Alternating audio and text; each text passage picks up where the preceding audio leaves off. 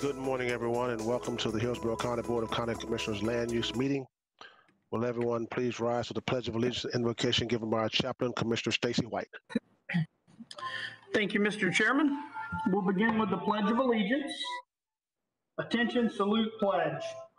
I pledge allegiance to the flag of the United States of America and to the republic which stands one nation, under God, indivisible, with liberty and justice for all. Heavenly Father, I pray that you will guide this board, our staff, and stakeholders as we make important decisions on a finite resource. As always, Lord, I pray for all of our first responders and members of our armed forces, that you'll keep them safe and guide them, comfort them each and every day. I ask for all of these blessings in your heavenly name. Amen. Amen. Amen. Thank you, Commissioner White.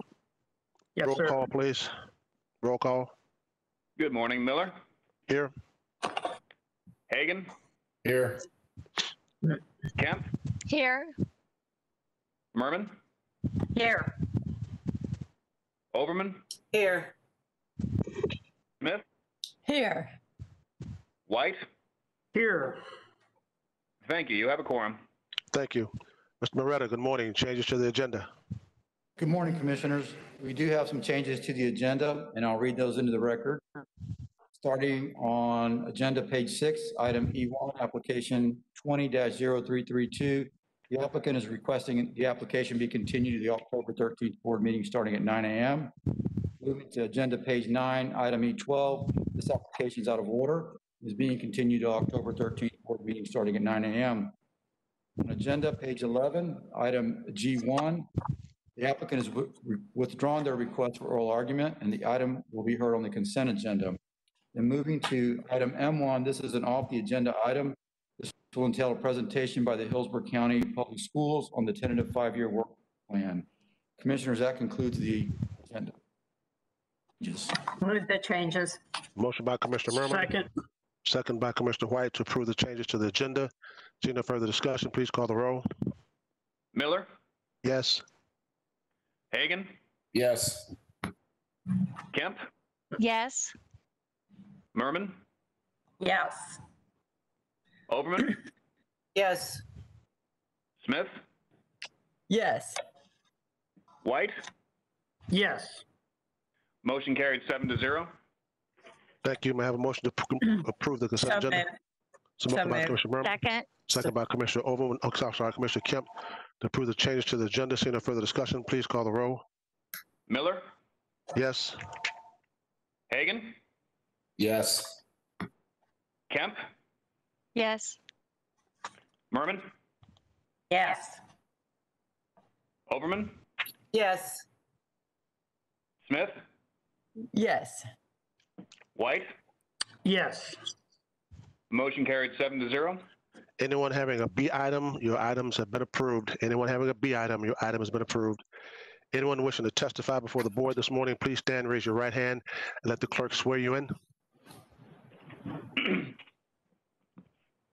Good morning. Do you swear or affirm that the testimony you're about to give will be the truth, the whole truth, and nothing but the truth? Thank you. Mr. Moretta. Thank you, Commissioners. That brings us to item E2 on the agenda, personal appearance 20-0561, located at 8002 Anderson Road. The parcel is approximately a little bit over half an acre. It's located in the LI, light industrial plan category. It's a planned development. The existing use entitlement is for manufacturing uses, just a little bit over 28,000 square feet.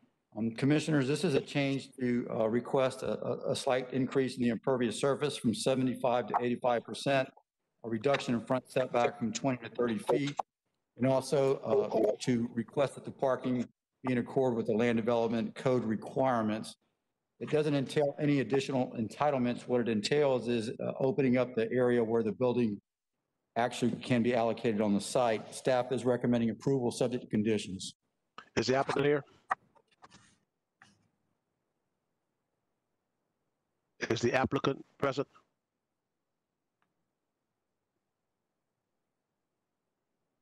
Mr. Moretta, is the applicant there? Yes, sir. Okay.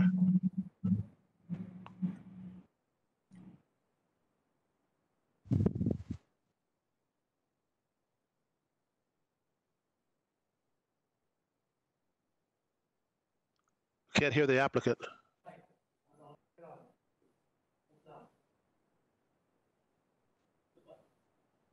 Now? Okay. Good morning, Commission. My name is Richard Claybrook. I'm with Claybrook Engineering, and I'm here to support the application. We have negotiated an agreement with the Planning and Zoning, and we are in agreement. So I'm here to answer any questions the commissioners may have. Thank you. Thank you, sir. This is a public hearing. Is there anyone here wishing to speak as a proponent? Anyone wishing to speak as a proponent? Anyone wishing to speak as an opponent? Anyone wishing to speak as an opponent? Applicant waives rebuttal time. Thank you very much. What's your pleasure? Move approval. Motion by Commissioner Merman, Second. second by Commissioner Kemp. To approve item E2. See no further discussion. Please call the roll. Miller, Yes. Hagan, Yes. Kemp, Yes. Merman, Yes. Overman, Yes. Smith, Yes. White. Yes. Motion carried 7-0. Thank you. Mr. Moretta. Thank you, commissioners. Thank you, Commissioners. This brings us to item E3. This is a personal appearance 20-0641. It's an amendment, proposed amendment to a plan development approved in 2005. It was recently approved for a major modification for an affordable housing development entailing 120 multifamily units. The applicant is proposing to change the clusters that are allowed for the density or the dwelling clusters from 14 to 16. They're also requesting to amend access related to a the primary access for the site is off of Lemon Street. They're asking to eliminate a requirement to make a road improvement for a connection on Giddings Street. The primary issue that staff has dealt with in the evaluation of this, because we felt the multifamily cluster was a change that was almost inconsequential to the plan. But the main thrust of our evaluation was around the access and the cross-access evaluation. And I'm going to let Brian Grady walk you through the various steps of that evaluation and our conclusion. Staff is recommending approval in part subject to conditions, and that condition that is being contested by the applicant is related to the access improvement on Giddings. Good morning, Commissioners. Brian Grady, Hillsborough County Development Services Division. Regarding the access to the site, this is the aerial of the site. It's primary access to Hillman Avenue on the eastern boundary. Existing staff, as part of evaluating this, evaluated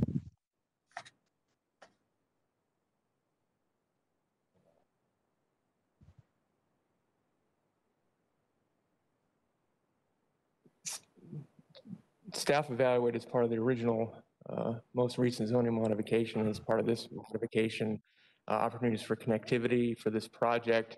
As noted, its primary access is on Lemons Avenue. You'll note along the western boundary, there's two undeveloped vacant right-of-ways. Giddings, which street is right here, and then another undeveloped right-of-way down here. There is existence of wetlands along this boundary, although not high quality. It does create some issues, and so from staff's perspective, we did not have an objection with not making a connection here as long as the Giddings Roads connection was provided. Here's a little bit more detail on those connections. We'll note to the south is a railroad track.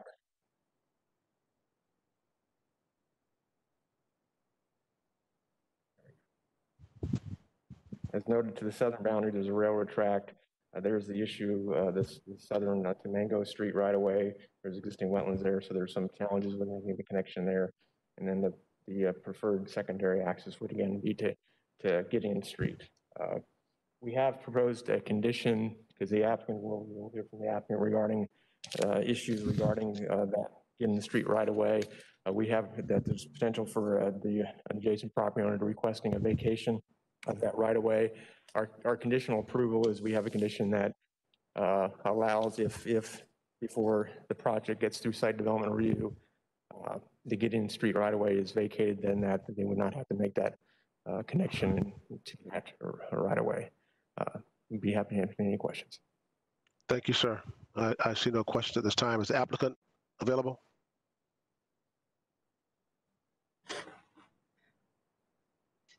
Commissioners, for the record, I'm Michael Horner, 14502 North Dale Mabry Highway, Suite 200, Tampa 33618. Here we go, sideways.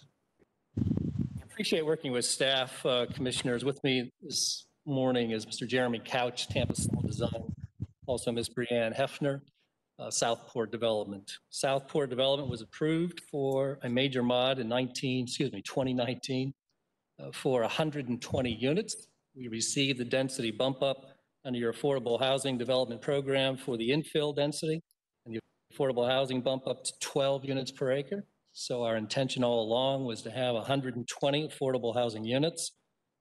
We have gone through a number of iterations, a number of reviews. We appreciate working with staff. We have no opposition. We have strong support. However, we had thought that we would be through this process by now. Unfortunately, with the COVID delays, we find ourselves in a position where we have all construction plans approved, but we are pending a right-of-way vacation that will not be scheduled until sometime in November, December. Mr. Grady is correct, and the report states that we did have a condition on that major mod request for a condition of approval. And that was for a connection to Giddings right-of-way, which is here. I wasn't aware of this. This was the plan that we filed for the PRS that we filed, gosh, I want to say back in March, commissioners. And this PRS was filed for relief because after detailed engineering and construction cost estimates, it became rather apparent quickly that this project was way too expensive under the budget, and unnecessary improvements would essentially threaten the viability and opportunity to construct this affordable housing development. Our clients have worked with Cheryl Howe for the past year. I've worked on this project for almost 2 years. This is Mango Terrace. It is fully funded. We are ready to go. Unfortunately, the Giddings right-of-way currently has an encroachment of a parking lot that the church of the prior owner, not the current church ownership, but a parking lot has been partially constructed in this right-of-way of Giddings. We are proposing improvements to both Lemon Avenue, constructing sidewalks and remilling portions of Lemon Avenue all the way up to MLK. We also have constructed and proposed as part of our development plan a sidewalk all the way across Giddings right-of-way, all the way to the west to Broadway, and then extending all the way up Broadway to MLK. So we have extensive sidewalk connectivity. I might also add, commissioners, unfortunately, we have been advised recently that we are only funded for 94 of the 120 units. So this project now completely eliminates this 8-unit building, 4 up, 4 down, and also this 8-unit building, 4 units up, 4 units down. This further complicates the funding dynamics. Our client is in a position of having to make trade-offs. If we are forced to construct the Giddings right-of-way improvements all the way across in the church property, we would be in a position that something has to give on this project. That is why we put so much emphasis on upgrading Lemon, as well as extensive sidewalk improvements all the way up to MLK, north on Lemon, as well as on Broadway. The church has representatives here that they'll address and discuss with you those options and why they have filed that right-of-way vacation petition. Unfortunately, commissioners, that right-of-way vacation action will not come to you until, my guess is November, December. We have to be under construction for this project by end of the year. We have all permits, Swift Mud, Hillsborough County, road construction. We just have to get this final approval to initiate this most worthy project that we've all been working so hard on. You can see that if this connection was made, we will now have a direct through traffic from Lemon all the way to Broadway. We think that introduces perhaps an unsafe condition where we'll have parks and playgrounds and children playing and walking throughout this community.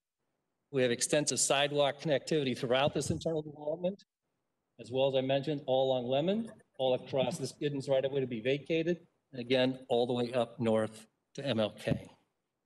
So what we had hoped would be 120 unit affordable housing development, we now find ourselves at 104. The one condition that allows the 8 up, 8 down is critical because those construction costs for the smaller buildings were very high. So now we're doing a few larger buildings. Ironically, the smaller buildings, the 16 unit or the 8 unit buildings, those are the ones at least here and here that no longer exist. So those will be removed from the plan. So this budget has been impacted substantially. If we implement and agree to condition 11 commissioners, it's going to probably delay this project, if not prohibit the project from moving forward. It pains me to say that. I have representatives from Southport who will speak to this project funding levels and their opinion on moving forward. We have worked so hard with staff. We appreciate your approval. We know this board encourages and supports affordable housing. We're just trying to find a way to get this project across the finish line. I'm going to have Jeremy Couch describe some off-site condition improvements first, and then Ms. Brianne Hefner from Southport Development will follow. Thank you, commissioners. Clerk, how much more time do we have for the applicant? Mr. Chairman, I'm showing just under 9 minutes. Okay. The civil 17937 Huntington Circle, quick. So the unimproved right-of-way in question is a real disaster to construct, to put it lightly. This is the area you can see on the right-hand side of the telephone pole. This is the right-of-way. It's a low-lying land. Immediately adjacent to it is a wetland area. The drainage runs through this right-of-way and into the wetlands. There is no room anywhere in this right-of-way to construct retention, and it's actually lower than our property. So what we're going to have to do is build walls on both sides of this right-of-way, elevate the road in the air so that way the drainage can work and drain back to the site. Areas where we had parks and green space planned, we're going to have to rededicate that for retention. I mean, conservatively, I think the estimate of cost of this small piece of right-of-way is between $400,000 and $600,000. So it's going to be a road to nowhere. It's going to connect to our parking lot, go through the parking lot, and go to Lemon Avenue. My concern is that people in the area are going to use this as a cut through to go to Wawa's, and they're going to flip through and they're going to haul tail through this parking lot. It's only 100 units. There's going to be kids out there playing, and all of a sudden it's a public right-of-way through a parking lot back to a public right-of-way. I mean, the potential is just, it's really bad. And I think the people that are going to lose are the apartment complex. I mean, they have an opportunity to have a small community at the end of a road, and it's a safe community. The church, which we'll talk, has huge plans to expand in this area and do a lot of outreach. But if we build this road and we have these walls, their two properties are going to be bifurcated. It looks good on paper, but I don't know that it makes sense in the real world. You can see the trees we're going to have to wipe out. I mean, it's an absolute disaster. And I'm going to let Brianne speak. Thank you.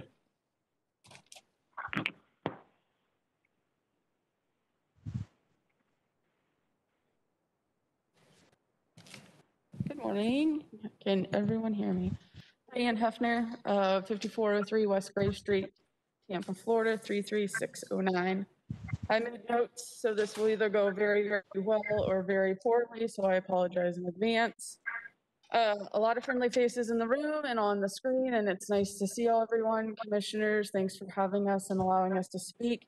I want to give a big shout out to the Hillsborough County staff, especially Cheryl Howell for helping us with our affordable housing project.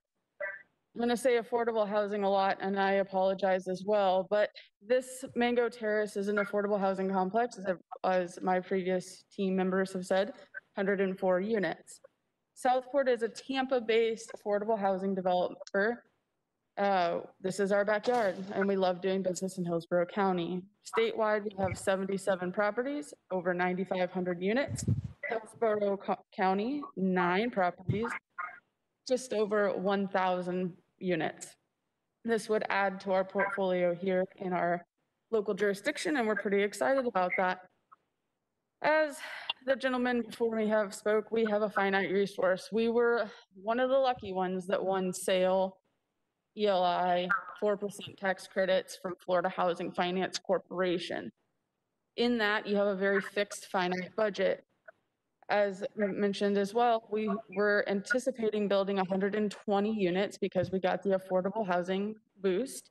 Unfortunately, construction costs have gone up about 25% over the last couple years, which hurts the wallet and affects the budget. Having to spend $400,000 to $600,000 on this see-through road or this cut-through road would be detrimental to the property. Also, as mentioned, this is a family development. There will be a lot of children who will be living in the neighborhoods in the 1s, 2s, and 3-bedroom units. Our fear is folks using MLK to cut through on Giddings and run through the parking lot of our development. Even with speed bumps or speed humps, it'll still include extra traffic that we don't need. Also, we're on a time crunch. This darn COVID has messed us up. So we need to be closed by the end of this year. Unfortunately, with the conditions number 11 and 12, that means we would have to wait for the road vacation from the church. Unfortunately, that not occurring until November or December means we cannot even turn in our building permits. Again, you have to have site plan approval in order to turn in building permits. And that's what we're most terrified of right now. I don't need to go into the stats of how important affordable housing is in Hillsborough County. I have plenty of them written down. I'll save those for another day since I know I'm running out of time. But I do want to say that affordable housing is a necessity in Hillsborough County. And to quote Commissioner Kimberly Overman, who happened to be at my last project's opening, Laburnum Gardens, 81 units in Valrico. In order to build a strong economy, people need a place to lay their heads at night so they can take care of their families and take care of their lives. That foundation is key to a successful community and economy. So we are pleading, begging, groveling for the approval of our PRS with removing conditions number 11 and 12.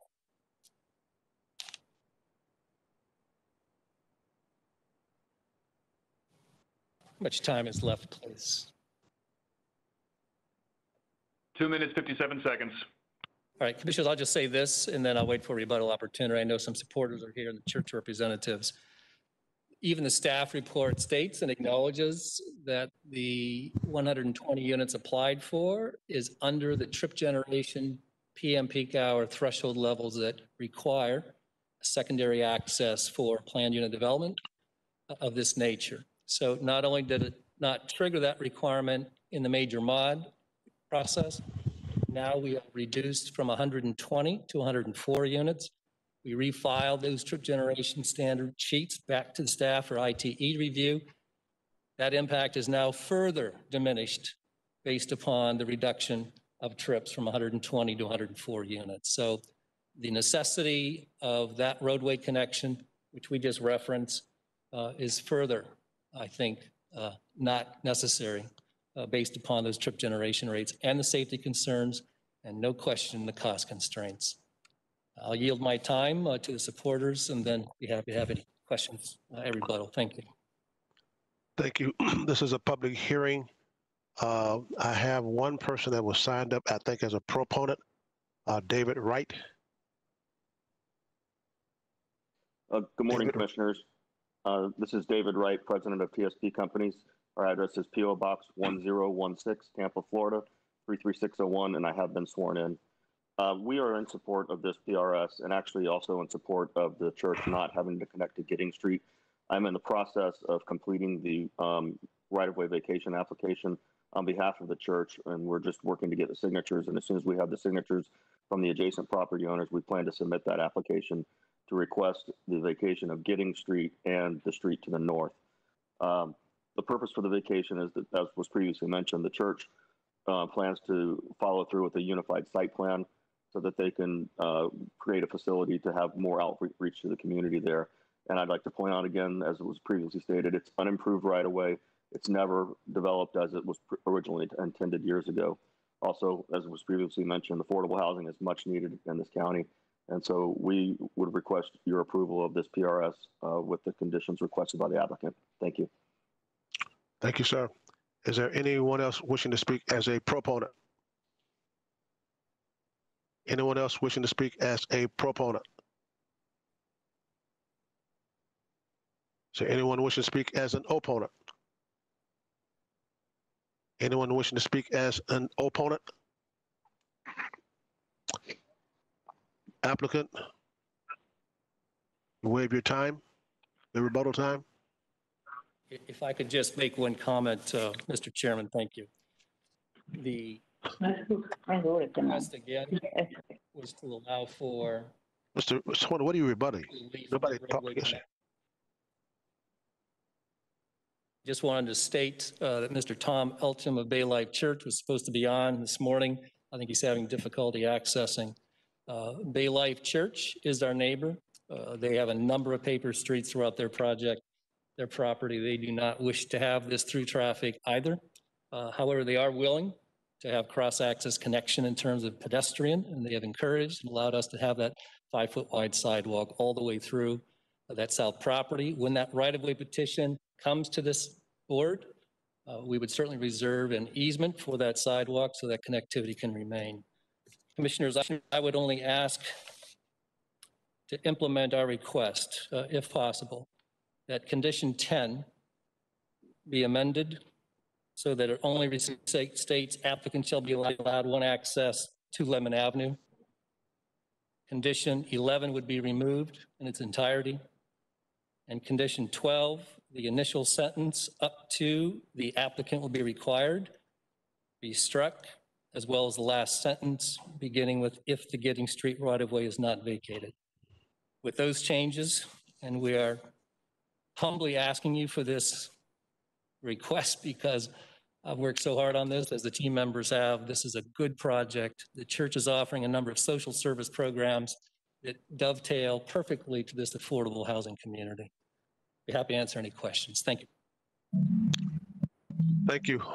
We'll close the public hearing. Commissioner Overman, you recognize. Thank you, Chair. I appreciate it. And thank you for the presentation. It's always interesting being quoted in somebody else's presentation, but I do have a passion, obviously, for affordable housing, and these units are needed.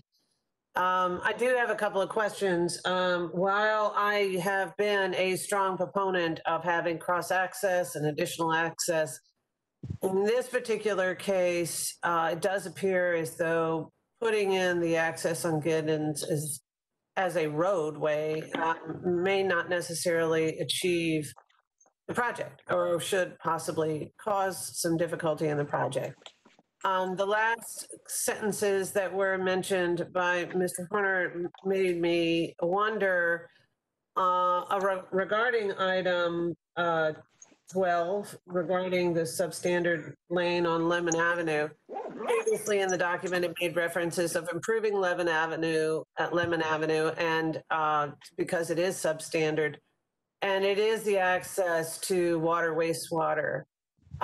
Is that access going to be improved for the length of the property to Broadway is one of the questions I'd like to get an answer to. Otherwise, I'm happy with the request to strike item 11. Commissioner Overman, you asked that question too. To Jeremy Couch on that response. Mr. Horner would probably, well, they can make the call. Commissioner Overman, thank you. This is a picture of the Lemon Avenue right-of-way. If you can see where the vehicle is, that's actually where the Wawa's improvement ended. So it is our proposal. We've communicated with Public Works, DESS. We've worked through a fix. We're going to rip up this sidewalk, put a new sidewalk in. We're going to resurface the entire road all the way north to MLK. We're going to stop at the improvement near the light where the Wawa's is because it's brand new asphalt. It's only less than maybe a year and a half old, so there's probably no reason really to rip that brand new asphalt up. But we're going to tie into that. So this whole corridor, all the way to the southern terminus, is going to look like a brand new road. It's going to have good, safe pedestrian access. And that's what we've worked with Mike Williams and Ben Neasley of DESS with. Thank you. Okay. So what I'm hearing is there will be sidewalks on both sides of the road and new pavement all the way the length of the property?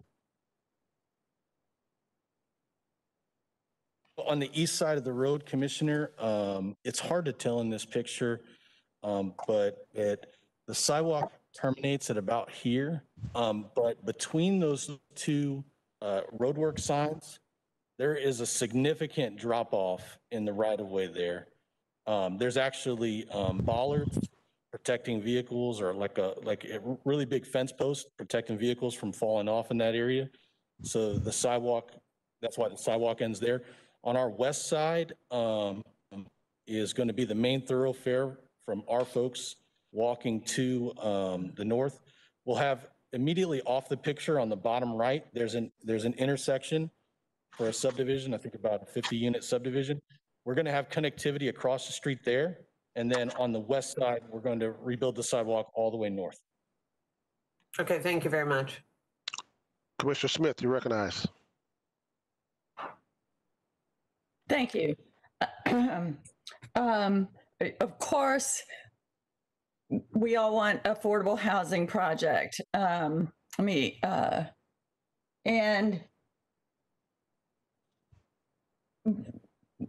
connectivity has been a big goal of this board and our county because everyone complains about traffic congestion.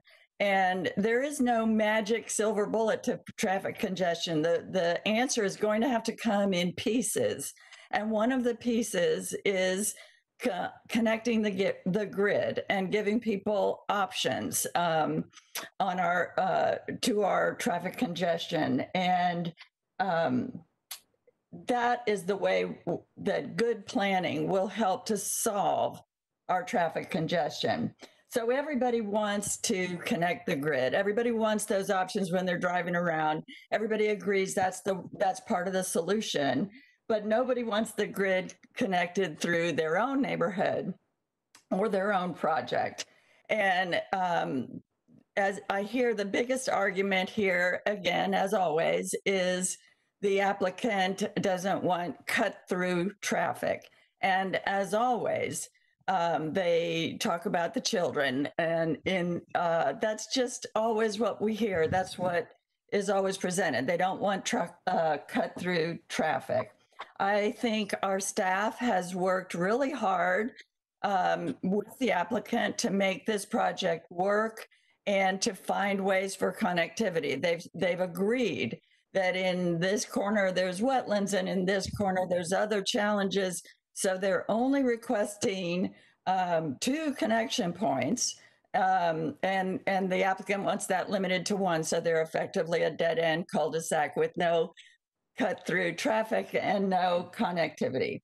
I think the staff has worked really hard to add condition 12 that says if the right-of-way is vacated, then condition 11 will be void. So I think they've bent over backwards. Our staff has to make our goal of connectivity work as much as possible with our goal of affordable housing. And with that, I'll move the item with the staff conditions. Is there a second? Second. Second by Commissioner Kemp. Commissioner Overman, you recognize. Thank you.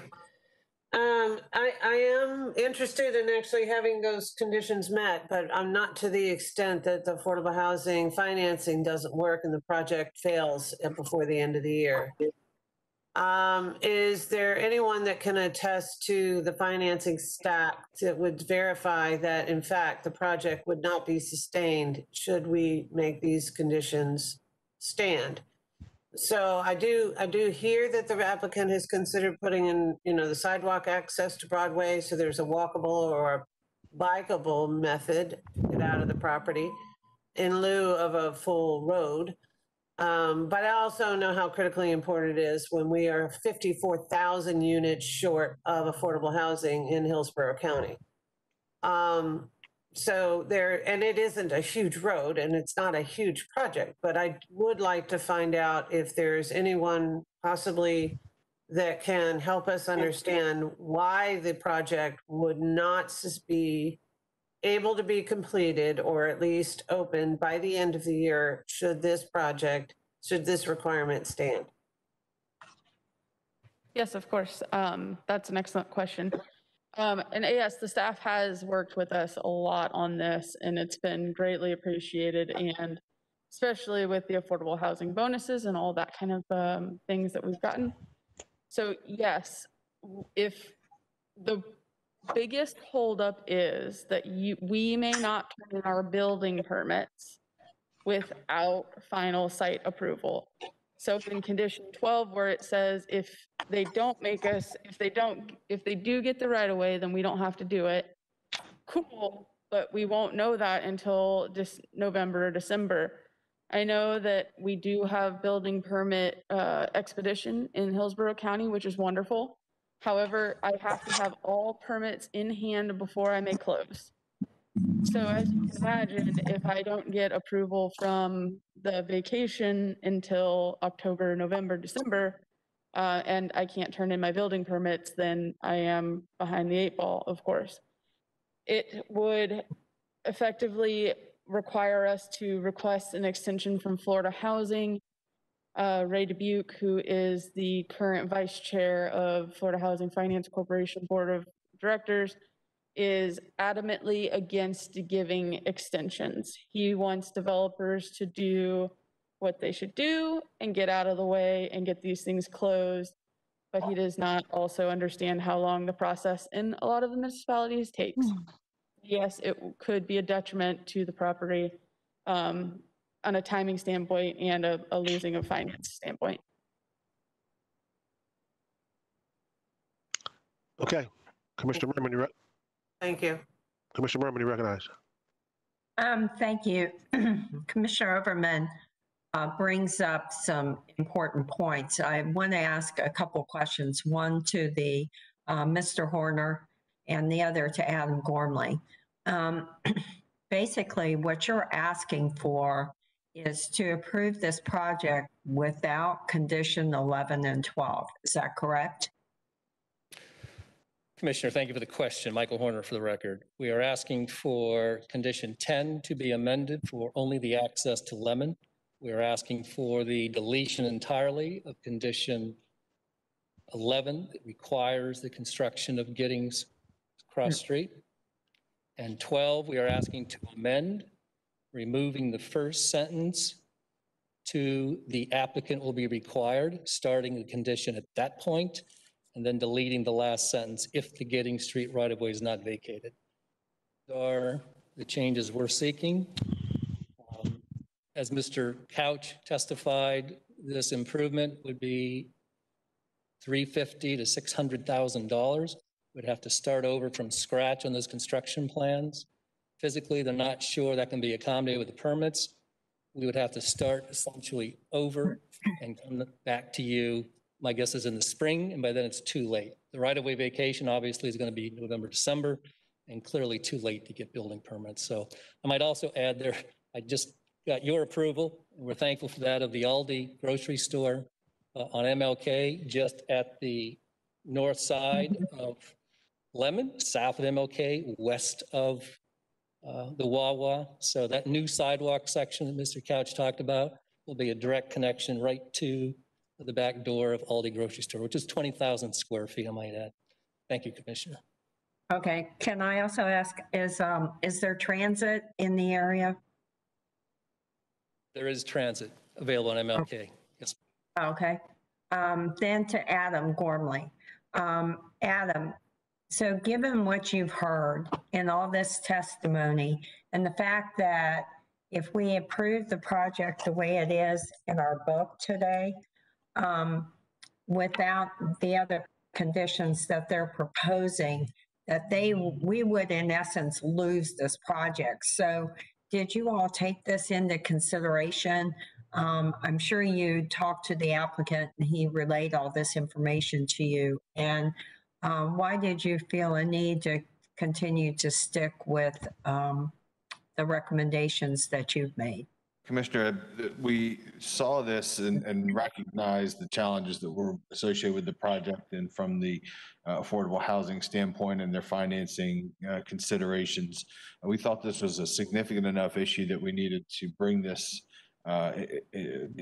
get some guidance from the board on how they ultimately saw this connection. As Mr. Horner indicated, there is a pending or being prepared vacating request. While this request by the applicant doesn't preclude the use of this road, sorry? Excuse me, who's that talking? Who is that talking? Continue, Mr. Gormley. Sorry, sir. This is James Brewer. That's Glenn Register, one of my associates that's in the room. Are we having an issue, Chris or Glenn?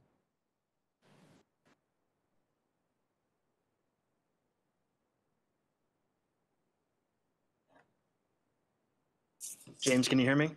Yes, please go ahead. Okay, one of our laptops is experiencing technical difficulties. Okay. You should be able to continue, though. Okay, Mr. Gormley. Chairman, before we move forward, can I take this opportunity to identify 2 call-in users that have joined recently? The first call-in user is area code 813-766. Can you identify yourself, please? Area code 813-766. Can you identify yourself, please? I think it's Susie Vega. Okay. I have another call-in user, area code 262-352. Can you identify yourself, please?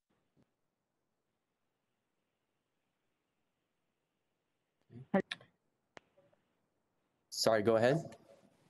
If I may, Susie Vega was the applicant for item E1. It has been continued to October 13th.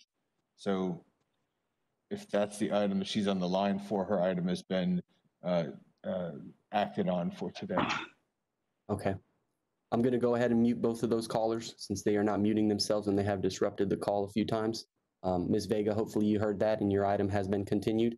Chairman, you have the floor, sir. Okay, Mr. Gormley, continue, please.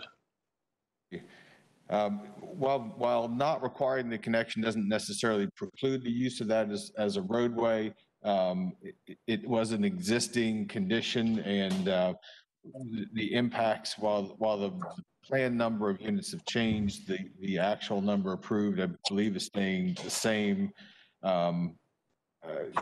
Essentially, we didn't see the need for removing that connection. We did recognize that, again, there's some financial challenges, and we did structure condition 12 to include a pedestrian walkway, which I believe the applicant is still committing to provide, and the conditions that Mr. Horner read would achieve that if the board was inclined to leave that as a pedestrian versus vehicular connection.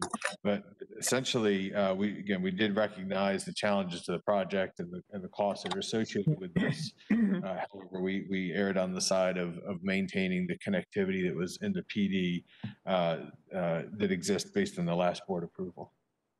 Okay, so the changes he's recommending, I'm sorry, in number 10, if that was to a change to Lemon Street. So are you against that or for that, Adam? Well, Commissioners, it's simply a question of whether 1 or 2 access points are sufficient for this. If the board was inclined to provide for 1 access point to Lemon Avenue, one consideration is that that access connection to Giddings doesn't preclude emergency access in the event that Giddings Street does not get vacated. But to achieve what the applicant is asking for, yes, that what Mr. Horner read would achieve that. Okay, so I'm going to make a substitute motion. I think this project is critically important. and to lose the financing, I think that this is just going to be, a case-by-case basis on the connectivity, where I think in this case, I just think to be fair and to help provide something that's really been an important goal for this commission, I'm going to make a substitute motion. Yes. Before you make your substitute motion, can I ask a question? Sure. Oh, sure. Mm-hmm.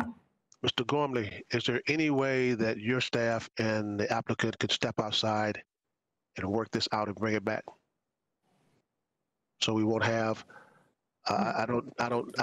Certainly willing to do that. I will say that really the issue is building a vehicular connection to Giddings Street, or building only a pedestrian 5-foot sidewalk connection. If the board's inclined to support the pedestrian connection only at this time, the conditions that Mr. Horner read were clear enough that we can make that change. So let's do this. Let's do this. Discuss it more. I think Mr. Horner, the applicant, has laid it out. Okay, Mr. Gormley. Hold on, Mr. Gormley. Well, Commissioner Merman, yes. Would you be inclined for that if I ask Commissioner Smith to withdraw? The pedestrian only at this time. There will still be a future discussion and a future item that would come to the board about the status of Giddings Street. The difference would be who would construct it if in fact it's deemed necessary to maintain as a right-of-way in the future. Okay, Mr. Gormley, can you hear me? Yes, sir. Okay, Commissioner Merman, yes. If I ask Commissioner Smith to withdraw her motion and have staff with the applicant step outside and try to work this out and bring it back to us later on in the meeting, Commissioner Smith, are you willing to do that? I will hear whatever they bring back, but I won't support the project without at least 2 access points, as they already worked out with staff. So you're not willing to withdraw your motion? I'll withdraw my motion if you think that another half hour will bring something different back, but I'm just stating. I understand your statement, but let's try to give them an opportunity to work this out, because I do understand the mere factors of what you're saying. This is affordable housing, something we talk about constantly, and I hate to see them lose this, but if they can work it out and we all can be satisfied with it, I think that's something we at least give them the opportunity to do. So Ms. Commissioner Smith has withdrawn her motion. So staff, I'm going to temporarily pass E3, step outside with Mr. Horner and his people and try to work something out and bring it back to us. Is that okay? Understand? Sir. I agree. Okay, all right. Mr. Who I want to call on now? Mr. Moretta's come right. Mr. Moretta, yeah. Thank you, commissioners. Since that item is being tabled at this point, we'll move to item E4, which is personal appearance 20-0647, located at the southwest corner of Falkenberg Road and Camden Road, Field Parkway. Commissioners, this is a pretty straightforward request to modify Parcel E of a planned development. That parcel right now permits townhomes, and the request is to convert the townhome units to multifamily. In addition to that, the applicant is essentially asking for an increase in height. This will move the maximum height up to 47 feet and 3 stories. Right now, the maximum height is 35 feet and 2 stories. I believe Mr. Brian Grady is going to walk us through the site plan evaluation that staff went through to arrive at our compatibility evaluation. We are recommending approval with conditions, and I'll turn it over to Brian to walk through the spacing and is being maintained and the buffering is being maintained on the site plan, inclusive of the changes. Thank you. Good morning, Commissioners. Brian Grady, Hillsborough County Development Services Division. This is the area of the proposed change where they're going from townhomes to multifamily. With respect to setbacks, I would note that the height they're requesting is permitted elsewhere within the project, so that actually the height increase would be consistent with other multifamily areas in the project. I will note that the parcel to the west is all under the same ownership, so this is going to be extension of multifamily development that's permitted here on the western boundary. Along the southern boundary, along the eastern boundary, you'll notice there's an existing retention pond to provide setbacks along here, and also additional easements and retention along the northern boundary. The applicant along the southern boundary did agree to a 50-foot setback and type A screening along that boundary. Based on that, and with the existing setbacks of 35 feet, there's 85 feet between the buildings. I would note under under this requirement of 2 foot of setback for every 1 foot of structure height of 20 feet, the code would require 54 feet of separation between the buildings. So they're meeting that requirement. So based on those evaluations, staff did find the height increase appropriate and is recommending approval. We'd be happy to answer any questions. Thank you. Is the applicant here?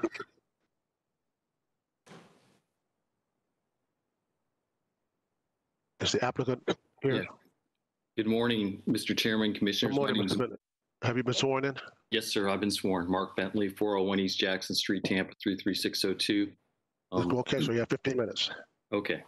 Well, I won't need that, certainly, but we're seeking a minor modification to allow the conversion of 24 townhome units out of a 514-unit project from townhomes to multifamily. The only distinction in your code between a townhome and multifamily is that there's a platting requirement for townhomes. The townhome requirement was not imposed by the Board of County Commissioners nor staff when under the original rezoning. That was just voluntary. That was just where the developer thought the project was headed. Since then, the development and marketing scheme has changed. So what Brian indicated, to allow increase in height, we've agreed to set back the southern boundary of the building setback from 20 to 50 feet. So there's additional screening. So in any event, it's become compatible.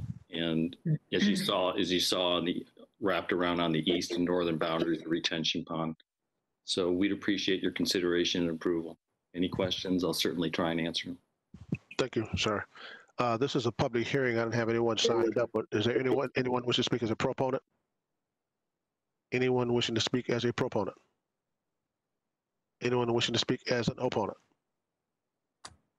Anyone wishing to speak? Here. Okay. Good morning. Hello. Have you been sworn in? Yes, my name is Miranda Sunquist, and I actually live in Magnolia Park West, which is the neighborhood that wraps around the retention pond. And none of us really knew that they were actually going to be building back there. We thought it was going to be staying just like conservation area, and no one in my neighborhood knew until we received this letter about this meeting.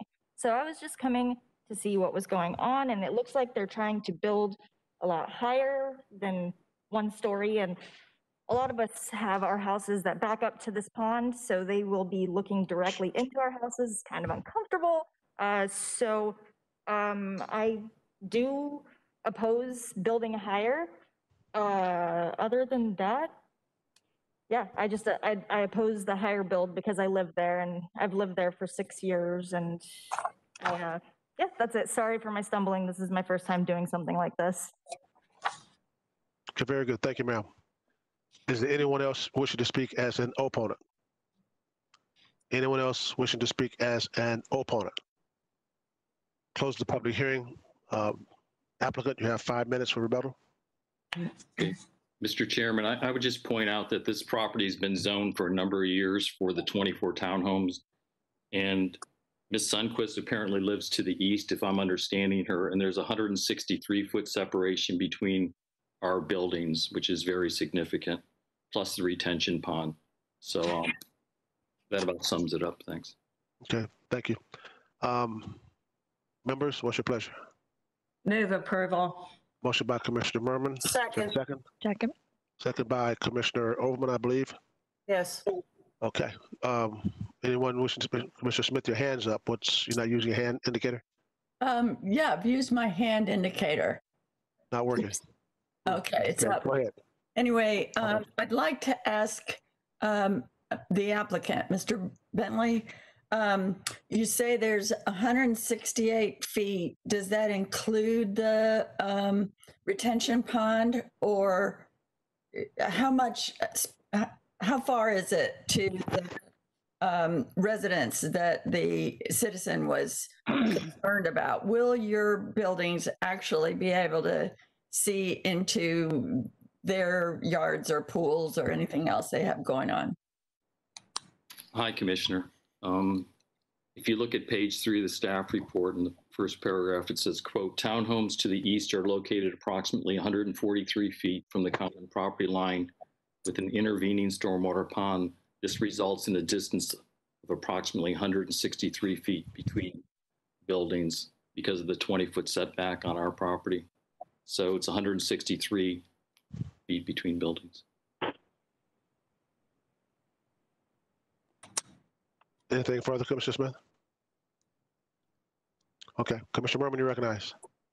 Oh, I'm sorry. No, I didn't mean to have my hand up. Okay. Seeing no further hands, we have a motion by Commissioner Merman, second by Commissioner Owen to approve item E4. Seeing no further discussion, please call the roll. Miller? Yes. Hagan? Yes. Kemp? Yes. Merman? Yes. Overman? Yes. Smith? Yes. White? Yes. Motion carried 7-0. Thank you, Mr. Moretta. Thank you, Commissioners. This brings us to item E5, personal appearance 20-0655. This is located on the northwest corner of Symmes Road, Symmes Lake Drive. Commissioners, this is a mixed-use plan development. The plan development has a commercial pod, Parcel A, that permits 40,000 square feet of general commercial uses. This proposal specifically modifies standards that will be applicable to an automated car wash. They entail reducing the setback for the structure from 30 to 10 feet, architectural standards. Our staff reviewed this, felt it was compatible and consistent with the intent of the plan development, and we are recommending approval. Thank you. Is the applicant here?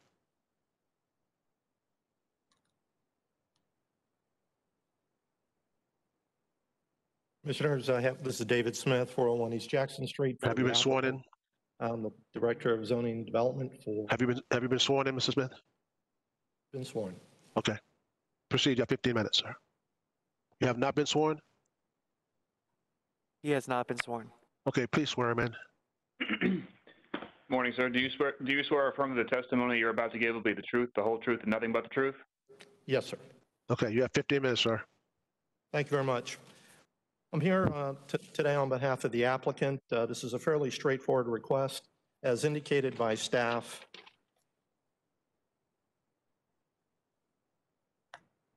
Excuse me. As indicated by staff, this is a mixed-use PD. The corner parcel is the commercial portion of the property. The subject site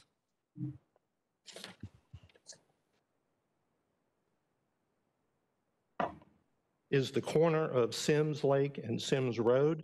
It's for an automated car wash, which means it's fully automated. There's no hand washing. There's no activity providing additional services.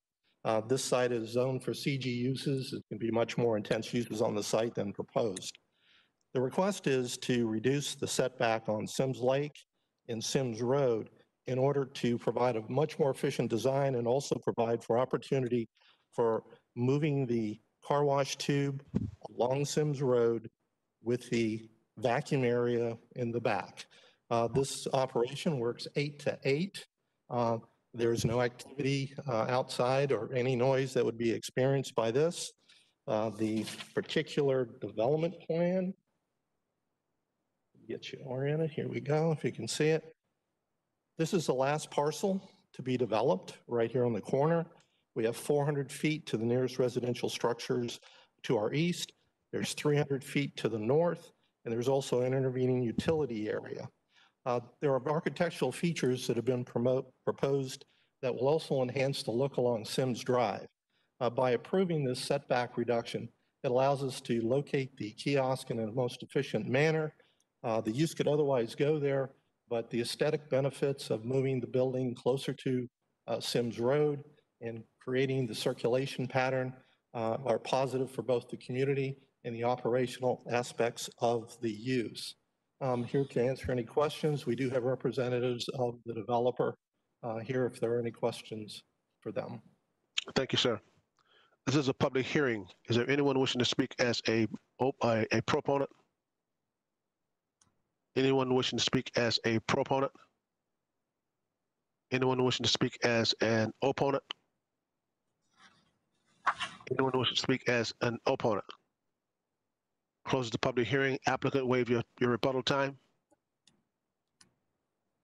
Move the item. Motion by Commissioner White. Second. Motion by Commissioner White, second by Commissioner Overman, I believe that's who it was. Yes. Seeing no hands for discussion, please call the roll. Miller? Yes. Hagan? Yes. Kemp? Yes. Merman? Yes. Overman? Yes. Smith? Yes. White? Yes. Motion carried 7-0. Thank you. Mr. Moretta. Thank you, Commissioners. That brings us to item E6, personal appearance 20-0656. This is located in the general vicinity east of Brandon Boulevard, west of South Lithia Pinecrest, specifically on the east of the intersection of Marguerite and Mason Street. Commissioners, this is a pretty straightforward request on a parcel that's 1.93 acres. It's a request to modify the plan development site plan. It's a reduction from 38 multifamily units to 24 townhomes. And what's really triggering this is the additional of 2 emergency access points to the site plan. And they're also slightly organizing the layout and the clusters of the structures on the building. Staff has reviewed this, and we found it to be consistent and compatible with the original intent of the plan development. And we are recommending approval. Thank you. Thank you. Is the applicant here? Been sworn in? Have you been sworn in? She has not been sworn in. No, sir. Please swear in.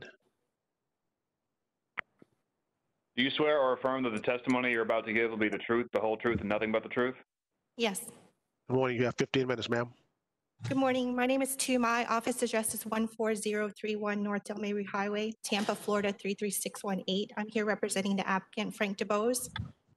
As Mr. Ramada said, the petition PRS 20-0656 is a minor modification to the approved PD 18-0532. It's to reduce the maximum number of units from 38 multifamily units to a maximum of 24 townhome units. In addition, the applicant is proposing to widen the access point on Margaret Street and provide emergency access to facilitate fire truck movement on site. As Mr. Murata said, the project consists of 7 vacant parcels totaling 1.93 acres in size. The site is located south of East Brandon Boulevard and west of South Lithia Pinecrest Road at the intersection of South Margaret Street and Mason Street. The parcels are zoned PD with a future land use of R6. To elaborate briefly on the proposed 3 minor modifications to the PD, one is to allow 3 separate buildings with a total of 8 townhome units at each building with 24 units in total with additional parking spaces and open space community area. 2 is to widen the primary access to South Margaret Street, which will allow for 2 lanes, which was approved by PD, by the PD with only 1 lane. And 3rd is to add 2 emergency access points at the north and south ends of the project for fire truck access and movement.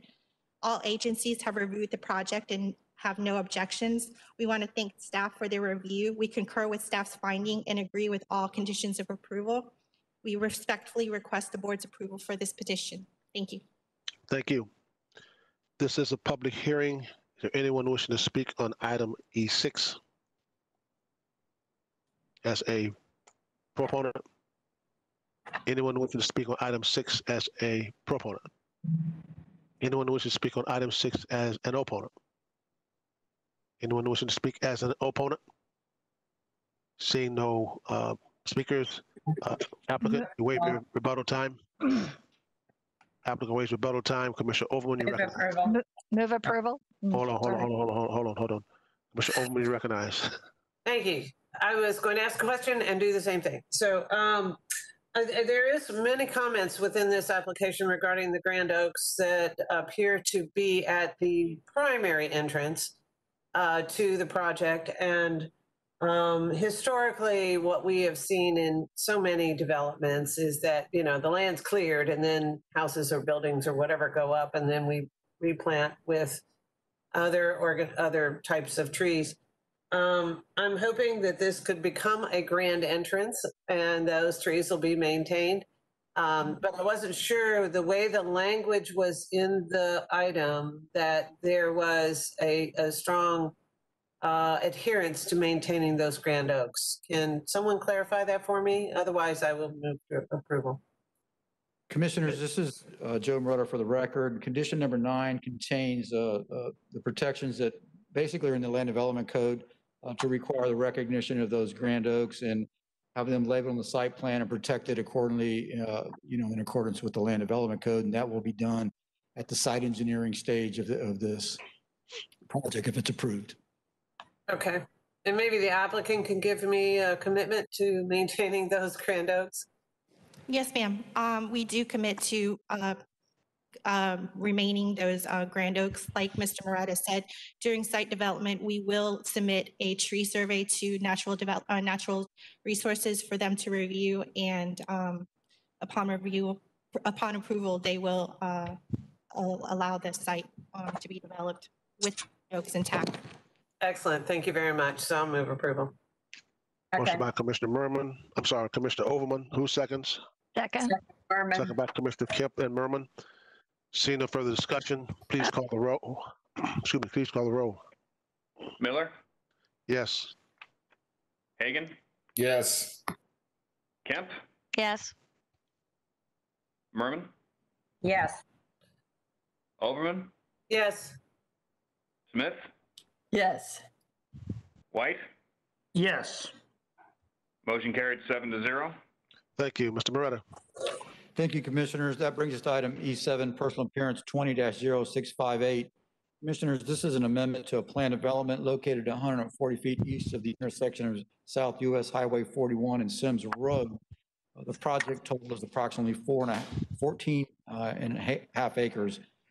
Commissioners, the plan development provide for 2 development options. The first of which, option 1, is a mobile home park with 84 spaces. Option 2 permits general commercial and multifamilies divided up in 3 pods. The proposal is to modify the internal circulation, the configuration, the layout, including some slight adjustments and acreage to one of the pods, and also increasing the square footage by 400 square feet from 6,600 square feet to 7,000 square feet. To add to the understanding and context for this, Mr. Israel Monsanto will walk you through where the changes in the site plan occur, including the circulation and the increase in acreage and the square footage amount. Thank you very much. We are recommending approval subject to conditions. Good morning, Israel Monsanto Development Services. I think the main changes in the PD plan, on your left, you will see current approved PD plan. It has a track A, which is an internal circulation, which divides the plan development into the residential portion and the non-residential portion. The changes mainly will maintain the access from Symmes Road and also US Highway 41, but the difference is that the driveway connection will happen within the non-residential portion. The interconnectivity that's approved today will be maintained, pedestrian here and full vehicular connection here. Parcel 2 is increasing slightly the square footage for the non-residential uses, and also Parcel 1 is reconfigured to introduce the track B, which is retention pond, into the Parcel 2. And generally speaking, the non-residential will maintain the location on the southwest corner, and the residential multifamily will be maintained on the east side. Those are basically the main changes. Thank you, sir. Is the applicant here?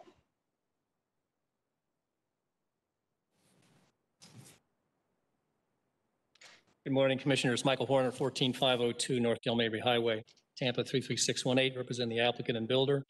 I think staff nailed it on the changes. Mr. Monsanto has been a pleasure to work with.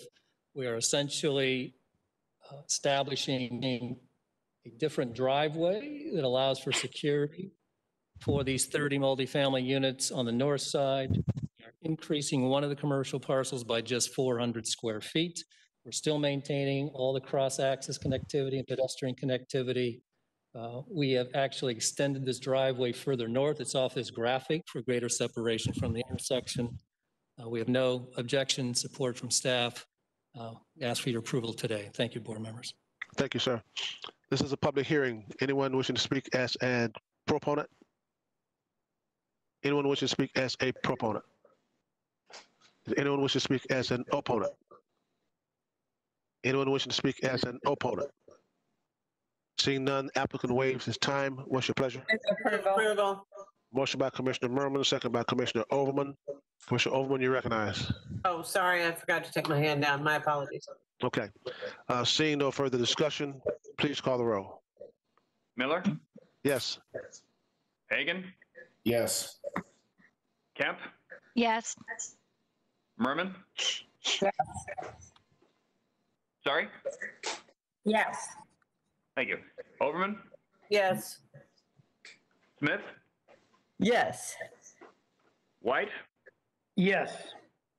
Motion carried 7-0. Thank you. Mr. Moretta. Thank you, Commissioners. This brings us to item E8. It's a 1.54 acre parcel located at 505 South Kings Avenue.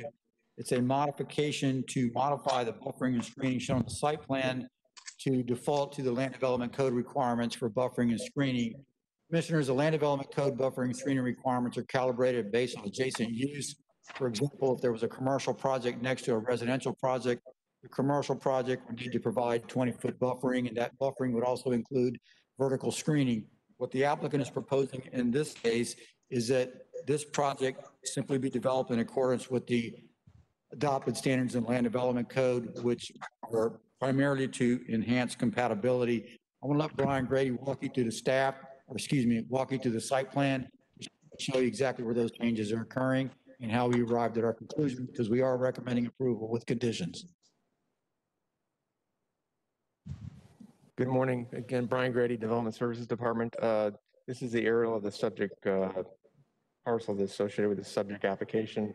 Again, as Mr. Moretta indicated, the Land Development Code with respect to buffering and screening for compatibility purposes does not require buffering and screening when there are like land uses adjacent to it. And I'll just point out on this property, in evaluating this, the only area to the south is a PD approved for medical office. The property itself is approved for medical office. To the east, this is approved for medical office. So west, you've got Kings Avenue, and to the north, in this area is a multifamily. And so that area to the north is the only area that the code would require buffering and screening. And then we're providing buffering and screening in accordance with the code. Available for any questions. Thank you. The applicant, Mr. Truett Gardner, is here. Have you been sworn in, sir? I have. Can you hear me and see me? Yes, sir. You have 15 minutes. Perfect. I'll take far less than that. And actually, Brian and Joe did a fantastic job. Just for clarity's sake, items E8 and E9 are linked. E8 is the northern parcel, which Mr. Grady was just showing, and then E9 is the parcel to the south. The developer of both of those is Herod Properties. You'll see on your, as far as the applicant, they're single purpose entities. For E8, it's HHD Kings North LLC, and for E9, it's HHD Brandon MV LLC. And these are medical office buildings. These sites are west of the Brandon Regional Hospital. And this was more of a timing issue than anything. The hope was to develop these at the same time, but they had a difficulty getting the northern parcel under contract before the southern parcel. So we proceeded with the southern parcel first. That required us at the time, because of the use on the north, to have buffers. And then subsequently, we got the northern parcel under contract, rezoned it in December of 2018, which then took away the need to have that use-to-use buffer, but it was stated on the site plans. And so this is mainly just a cleanup effort to reduce the buffer, because we now have a use-to-use that's similar. And it also allows us to take down the requirement of a masonry wall. And you will note on the site plans, there is connectivity between the northern and the southern parcels. So that's it. And hope I'm not confusing matters by taking these two together. But I did want to point out to the board the linkage between the two which I think tells the story of why this makes sense. Happy to answer any questions you may have. Okay, thank you. But members, be ever mindful, we're going to vote on this separately. We're on E8 at this particular point in time. This is a public hearing. Anyone wishing to speak as a proponent on E8? Anyone wishing to speak as a proponent? Anyone wishing to speak as an opponent? Anyone wishing to speak as an opponent? Applicant, waive your time, rebuttal time? Yes, I did. Thank you very much. Motion by Commissioner Merman, second by Commissioner White to approve item E8. Seeing no further discussion, please call the roll. Miller, Yes. Hagan, Yes. Kemp, Yes. Merman, Yes. Overman, Yes. Smith, Yes. White. Yes. Motion carried 7-0. Mr. Moretta. Thank you, Commissioners. This brings us to E9, personal appearance 20-0660. This takes us to 515 South Kings Avenue, a 3.81 acre parcel. The request is to modify the buffering screening on the site plan and provide a default with the Land Development Code. The Land Development Code buffering and screening, as we noted, is calibrated based on the adjacent use. When a similar use is adjacent, no buffering and screening is required. When the use intensity changes, then the buffering and screening also comes into effect and typically goes up. Mr. Bryant Grady can either walk you to that site or we can move forward with this. Let's just move forward. Okay, Mr. Gardner. Applicant. Yes, so simply put, this is the southern site to the site that Mr. Grady just showed you before. The medical office building, which is state-of-the-art and first class, has already been constructed here. So this is simply to take away the need to do the buffer on the north side, since Herod Properties has subsequently purchased the property to the north. Thank you, sir. This is a public hearing. Is there anyone wishing to speak as a proponent? Anyone wishing to speak as a proponent? Anyone wishing to speak as an opponent? Anyone wishing to speak as an opponent? Applicant waives rebuttal time. Move approval. Motion by Commissioner Merman. Second. Second by Commissioner Kemp. Seeing no further discussion, please call the roll. Miller, Yes. Hagan, Yes. Kemp, Yes. Merman, Yes. Overman, Yes. Smith, Yes. White. Yes. Motion carried 7-0. Thank you for your time. Mr. Moretta, before we move into these school concurrencies, can we see if the applicant and staff have worked out any differences on item E3? I believe we're ready to move on this item. Okay. Item E3, we did speak with the applicant and discussed the potential construction of the road. Where we moved the discussion is that the section that's cited in the staff report as the TS3 section, if this road is the board's inclined to keep the requirement for the road, we would request that be removed, and we could work with the applicant on the standard of construction to not bind it to that specific standard, but to provide some flexibility for cost efficiencies. That being said, I understand that the applicant still has concerns. I'll ask the applicant to speak to that, but I understand that they are still not in agreement with that condition as modified. Applicant. Thank you. Michael Horner, 14502 North Delmarva Highway, representing the applicant. We had a very constructive, civil, and cordial telephone conference with Mike Williams and staff. Unfortunately, commissioners, this comes down to time and cost, and we are on the south end of both of those issues, unfortunately. Even if we were allowed to proceed, and this condition was mandated, we would have to go into a extension. As Ms. Hefner advised you, that extension would most likely not be granted, and even if it was, it would delay the project another 6 months to a year.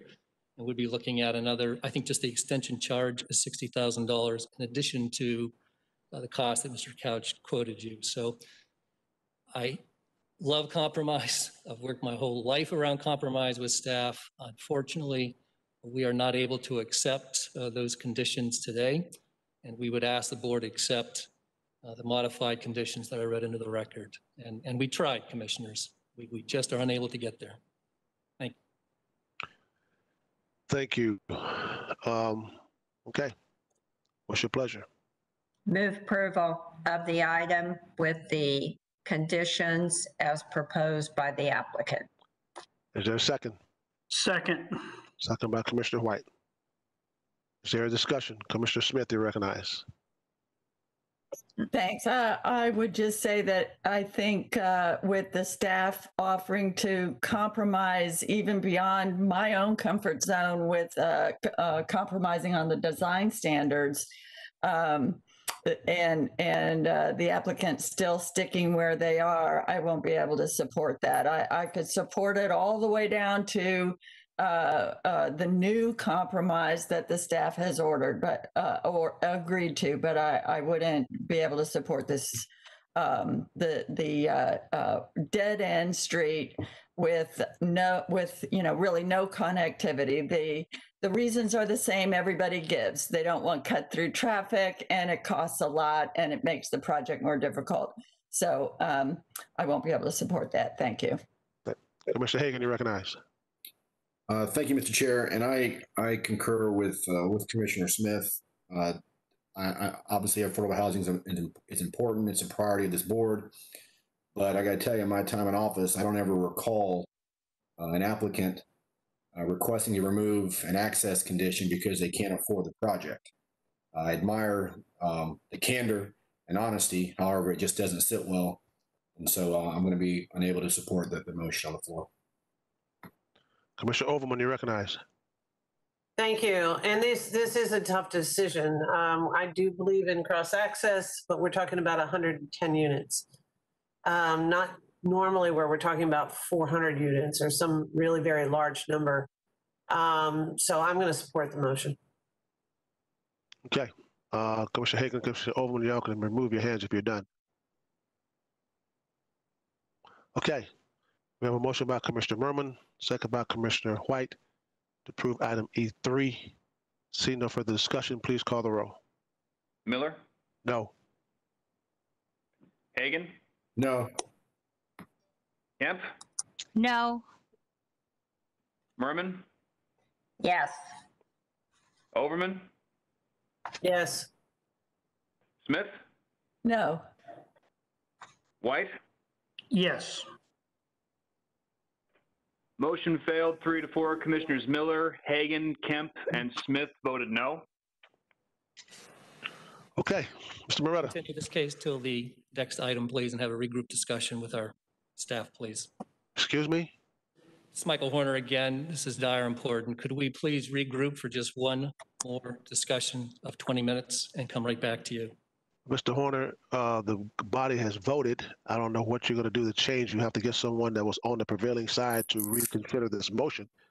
If you want to go back out and try to work on it, if we can get a member of this body, this board to reconsider the vote by which it failed, we could do that. But if you want to do that. For the request for that reconsideration vote, just to give us one more shot at discussion of this item. Well, you had a shot of about 30 minutes. We now realize that this is not going to be possible. I think we have to move forward with this. We've asked for that TS3 as an option. We did not think that's going to be possible. If need be, we'll reach to that reluctantly and ask for reconsideration. Tell you what you do, Mr. Horner. If you want to go outside and communicate, go ahead. You come back, and if there's anyone on the prevailing side that voted no, wishing to move to reconsider the vote by which it failed, we'll do that. If we don't get that, it's done. Okay. Thank you, sir. Okay, thank you. Commissioner Hagan, you had your hand up? Yeah, yes, sir. Real quick, I apologize. I've got to go pick my daughter up from school, so I'll be back in probably about 30, 40 minutes. But I also want to say the applicant had ample opportunity to revise their condition, and staff bent over backwards to try to accommodate them, and it still wasn't good enough. And now they want to third or fourth bite of the apple. So I'm going to oppose that if I'm present for any type of reconsideration. Thank you. All right, thanks. Mr. Beretta. Thank you, Commissioners. This brings us to item E10. Excuse me, Commissioner Hagan, before you leave, can you put your, excuse me, Commissioner Hagan, if you're still there, can you move your hand, put your hand down, please? Okay, thank you. All right, Mr. Beretta, go ahead. Thank you, Commissioners. We're getting into the portion of the agenda where we have school concurrency, proportionate share, mitigation development agreements. Mr. Adam Gorman is going to handle this portion of the agenda to the conclusion. So it's been nice meeting with you, and we'll see you at the next board meeting. Thank you very much. Thank you, Joe. Thank you, board members. Items E10 through E21 are all school concurrency proportionate share development agreements. Half of these agreements, E16 through E21, the board heard at last Wednesday's regular BOCC meeting, and will be holding the second and adoption public hearing on those 6 applications. The items E10 through E15 are the first public hearings on a new batch of prop share agreements, and these will be scheduled for the adoption public hearing to be held at the September 16th BOCC land use meeting. With that, Mr. Chair, I'll run through the items. Each one of these is a public hearing. Item E10 is a school concurrency proportionate share agreement with DR Horton as the applicant. This is for the Mangrove Point Phase 1, 2, and 3 subdivisions, which consists of 286 single-family attached units. The project will be making a contribution in the amount of $390,425 to construct 14 middle school seats to accommodate the impacts of this project. The second public hearing will be held September 16th at 10 a.m. This is a public hearing. Is the applicant here? Would there be an applicant? Yes, sir. Yes, this is Elise Batzel with Stearns Weaver Miller, 401 East Jackson. Have you been sworn in? Available to answer any questions that you have on this. Have you been sworn in? Yes, I have. Thank you. Okay. All right, thank you. This is a public hearing. Anyone wishing to speak on the item E10? Anyone wishing to speak on item E10? Close the public hearing. We'll come back and discuss this on September 16th. Mr. Gormley, I'm sorry.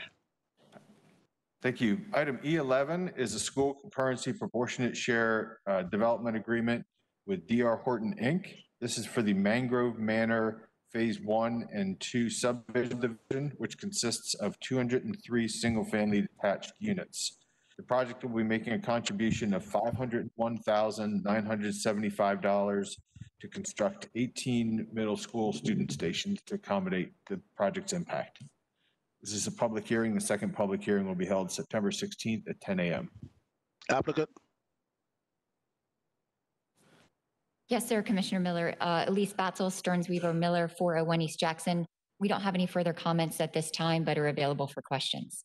Okay, thank you very much. This is a public hearing. Anyone wishing to speak on item E11? Anyone wishing to speak on item E11? Close the public hearing. This is the first of 2 public hearings. The second public hearing will be held on September 16th.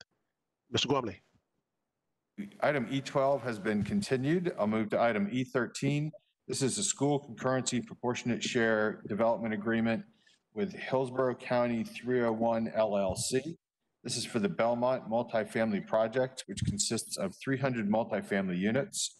The project will be making a contribution of $1,292,126 to construct 35 elementary and 13 middle school student stations to accommodate the impacts of the project. This is a public hearing. The second public hearing will be held September 16th at 10 a.m. Applicant? Is the applicant here? Good morning, Mr. Chairman, members of the commission. Michael Brooks for the. Have you been sworn in? Shepherd Roaches, 606 Madison. Have you been sworn in, Mr. Brooks? I apologize, I have not been. Please swear him in.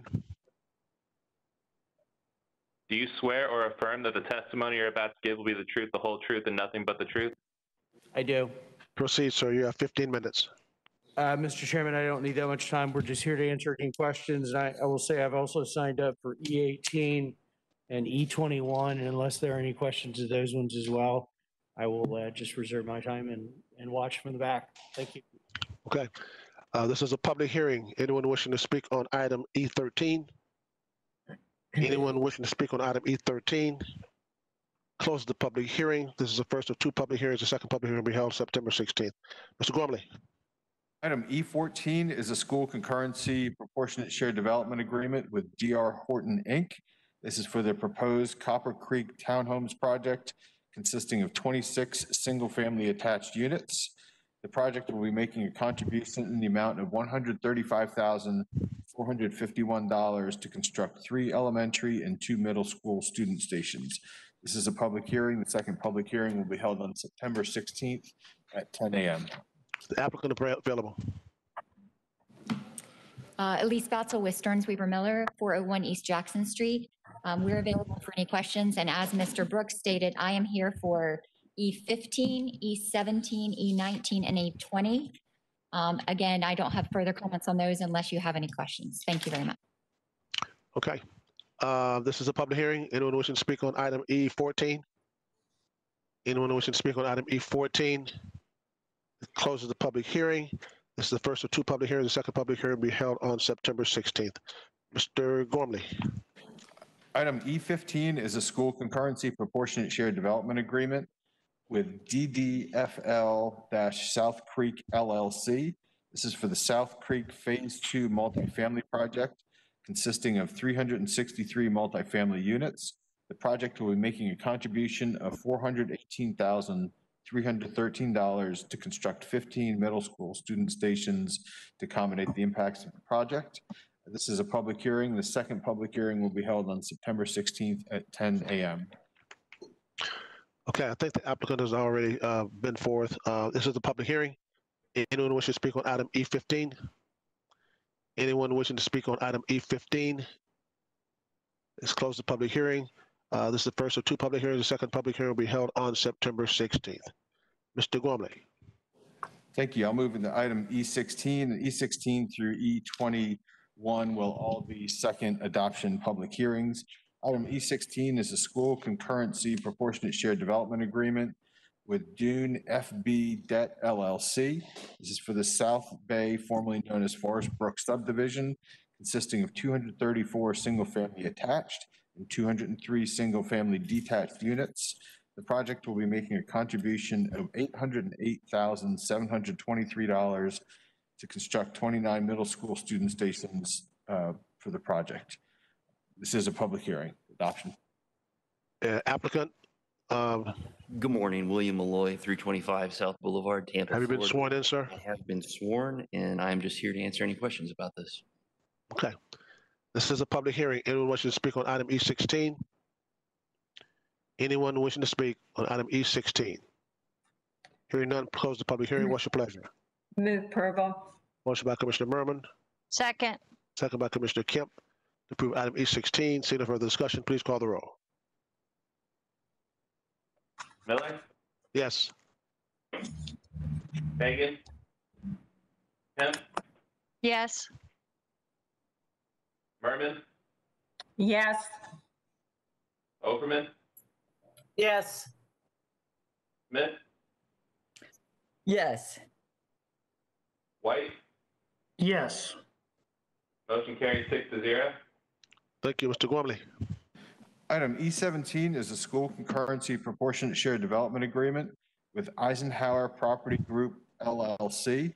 This is for the South Creek Phase 2A, 2B, and 2C subdivision, consisting of 117 single-family detached units.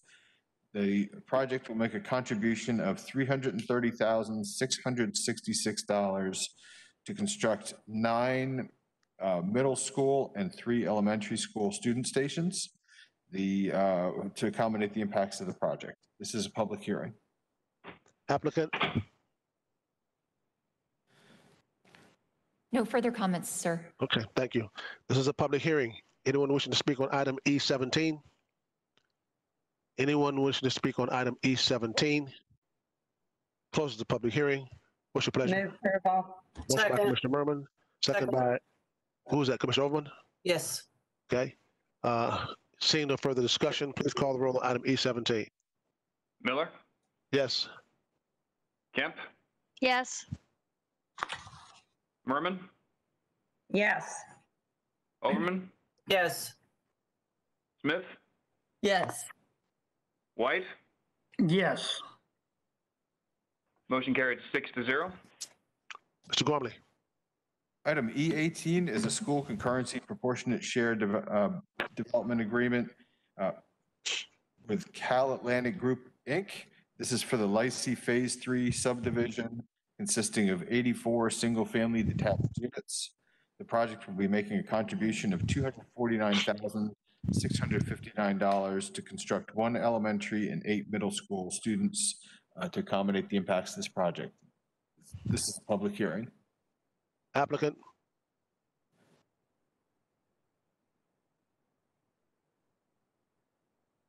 I think the applicant already said something. I'm sorry. This is a public hearing.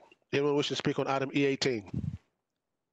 Anyone wishing to speak on item E18? Close the public hearing. What's your pleasure? Move approval. Motion by Second. Commissioner Overman, second by Commissioner Merman to approve item E18. Seeing no further discussion, please call the roll. Miller, Yes. Kemp, Yes. Merman, Yes. Overman, Yes. Smith, Yes. White. Yes. Motion carried 6-0. Mr. Gormley. Item E19 is a school concurrency proportionate share mitigation development agreement with Creek Preserve Development LLC. This is for the Creek Preserve Phase 9 subdivision consisting of 38 single-family detached units. The project will be making a contribution in the amount of $324,027 to build 8 elementary and 4 middle school student stations to accommodate the impacts of the project. This is a public hearing. Thank you, sir. I think the applicant already has spoken on this. Am I correct? Yes. Okay. Okay. This is a public hearing. Anyone wishing to speak on item E19? Anyone wishing to speak on item E19? Closes the public hearing. What's your pleasure? Second. Motion by Commissioner Merman, second by Commissioner Overman to approve item E19. Send further discussion. Please call the roll. Miller, Yes. Kemp, Yes. Merman, Yes. Sorry. Overman, Yes. Smith, Yes. White. Yes. Motion carried 6-0. Mr. Gormley.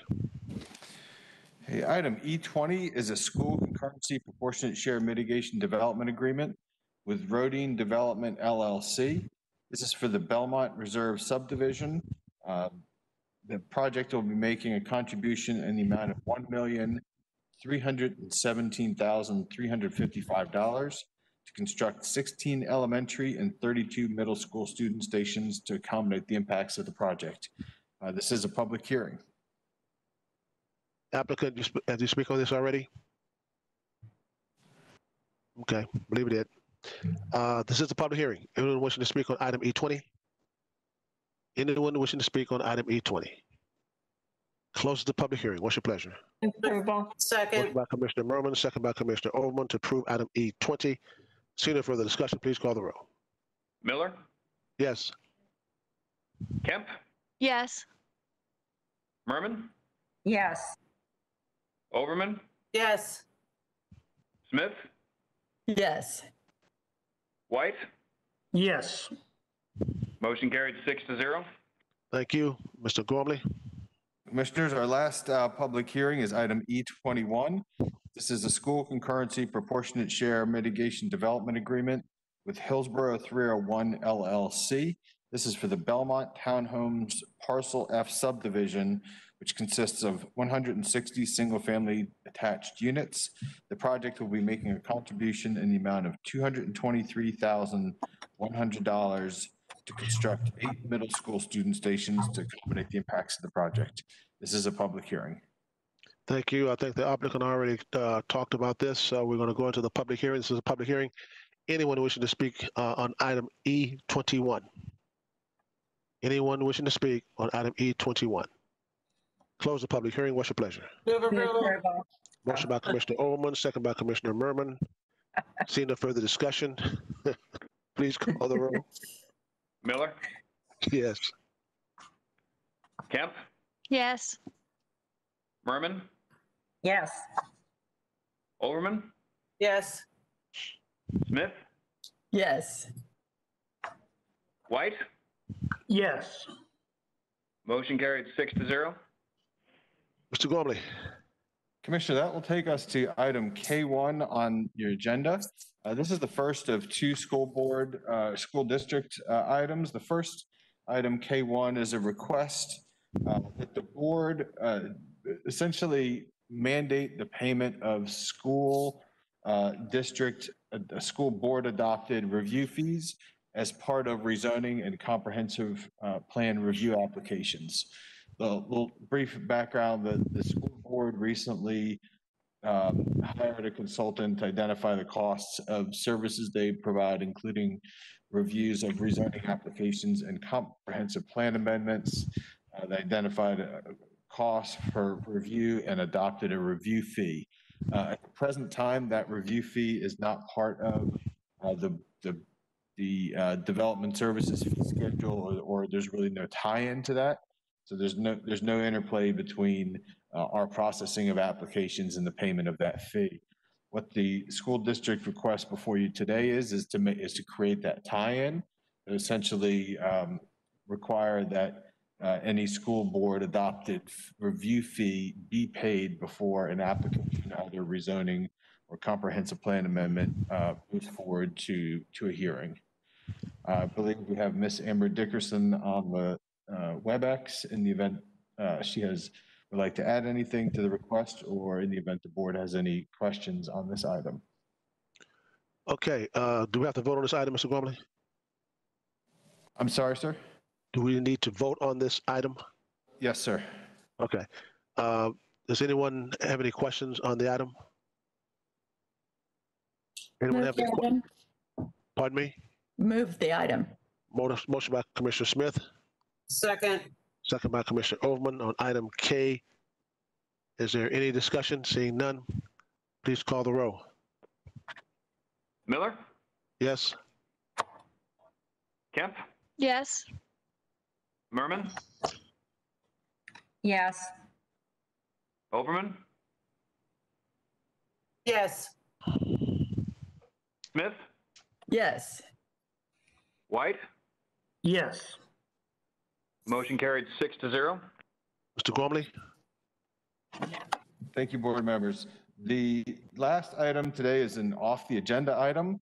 This is a presentation by the school district of their 5-year work plan and some recent school concurrency items that they've identified. This a brief background for the board. The Board of County Commissioners, the school board, and the Planning Commission have an interlocal agreement amongst us that governs, amongst other things, school concurrency reviews and school siting. As part of that interlocal agreement, the school board sends us each year their tentative 5-year facilities work plan that identifies capacity improvements that will be made over the next 5 years for school sites or school facilities. The counties, per the interlocal agreement, comment on that 5-year plan and identify infrastructure and service needs that would be associated with those schools if they were cited. We have recently had some experience with a school site request that I addressed with the board in June, where there was a challenge with providing the infrastructure for a proposed school site, and that school site was not approved for siting. This is sort of a follow-up to that, I think, for the board's benefit of hearing the plan and what the school district's plan is for facilities in the next 5 years, what challenges they're experiencing, and hopefully how we can work together with the school board to help meet some of those challenges, which I'd say is a fast-growing segment of South County, and as has been stated, some challenges that the school district has experienced in siting schools.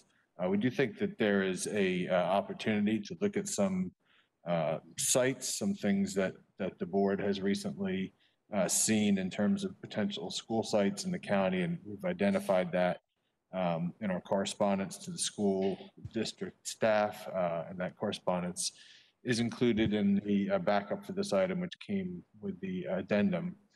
So with that, I do also want to highlight a sort of caution about the school board's feeling of being able to continue with proportionate share agreements like was on the agenda today. And so it asks that conversation be shared with the board.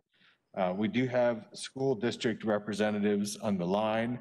I believe that we have Ms. Amber Dickerson, perhaps Chris Farkas, and Addison Davis, and they have I believe, a PowerPoint presentation that they're wanting to make to the board. And so with that, I'll ask who is it that we have on the line from the school district to speak to this item? Hello, this is Amber Dickerson with Hillsborough County Schools. Addison Davis and Chris Farkas will be potentially joining us soon. They are actually in a school board workshop right now. Okay. So I will share my screen. Bear with me.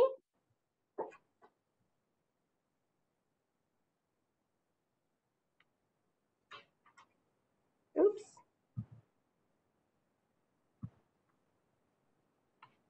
Okay, just to confirm, can you see my screen? No, ma'am.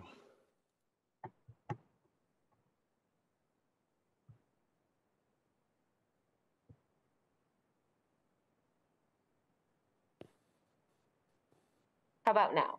Okay. Okay, so we have prepared a PowerPoint for you today. Thank you very much for giving us this opportunity to speak with you today. As Adam alluded to on the 5-year plan, school siting issues, and where we are with school concurrency. So the outline and objectives for today, we want to go through the 5-year plan. We want to talk about school siting traffic infrastructure issues, evaluate the critical need for school sites, assess the consequences of no school sites potentially, and discuss the next steps and solutions. So this is a snapshot of our 5-year plan. So year 1 are the schools that actually opened this August. New Sumner High School with a small middle school component. Also the new Belmont Elementary School D. Tampa Heights Elementary School, formerly known as Lee Elementary School, which actually unfortunately burnt, and then we are reconstructing it to open January 2020. We're also contemplating the Spoto High School edition, Waimama Elementary edition. These are both located in the South County area to absorb new development. We're also building a new PK8 at a dedicated site within the Waterset development. We are looking at Collins to add an addition. This is contingent upon a property to the north that actually Hillsborough County owns for a park site. So we've been talking to your staff about that potential. And then a new PK8 in Manhattan site, which is in South Tampa. And lastly, a new partially funded high school, which we have slated for the Bishop Road site that has not gone through the full siting process.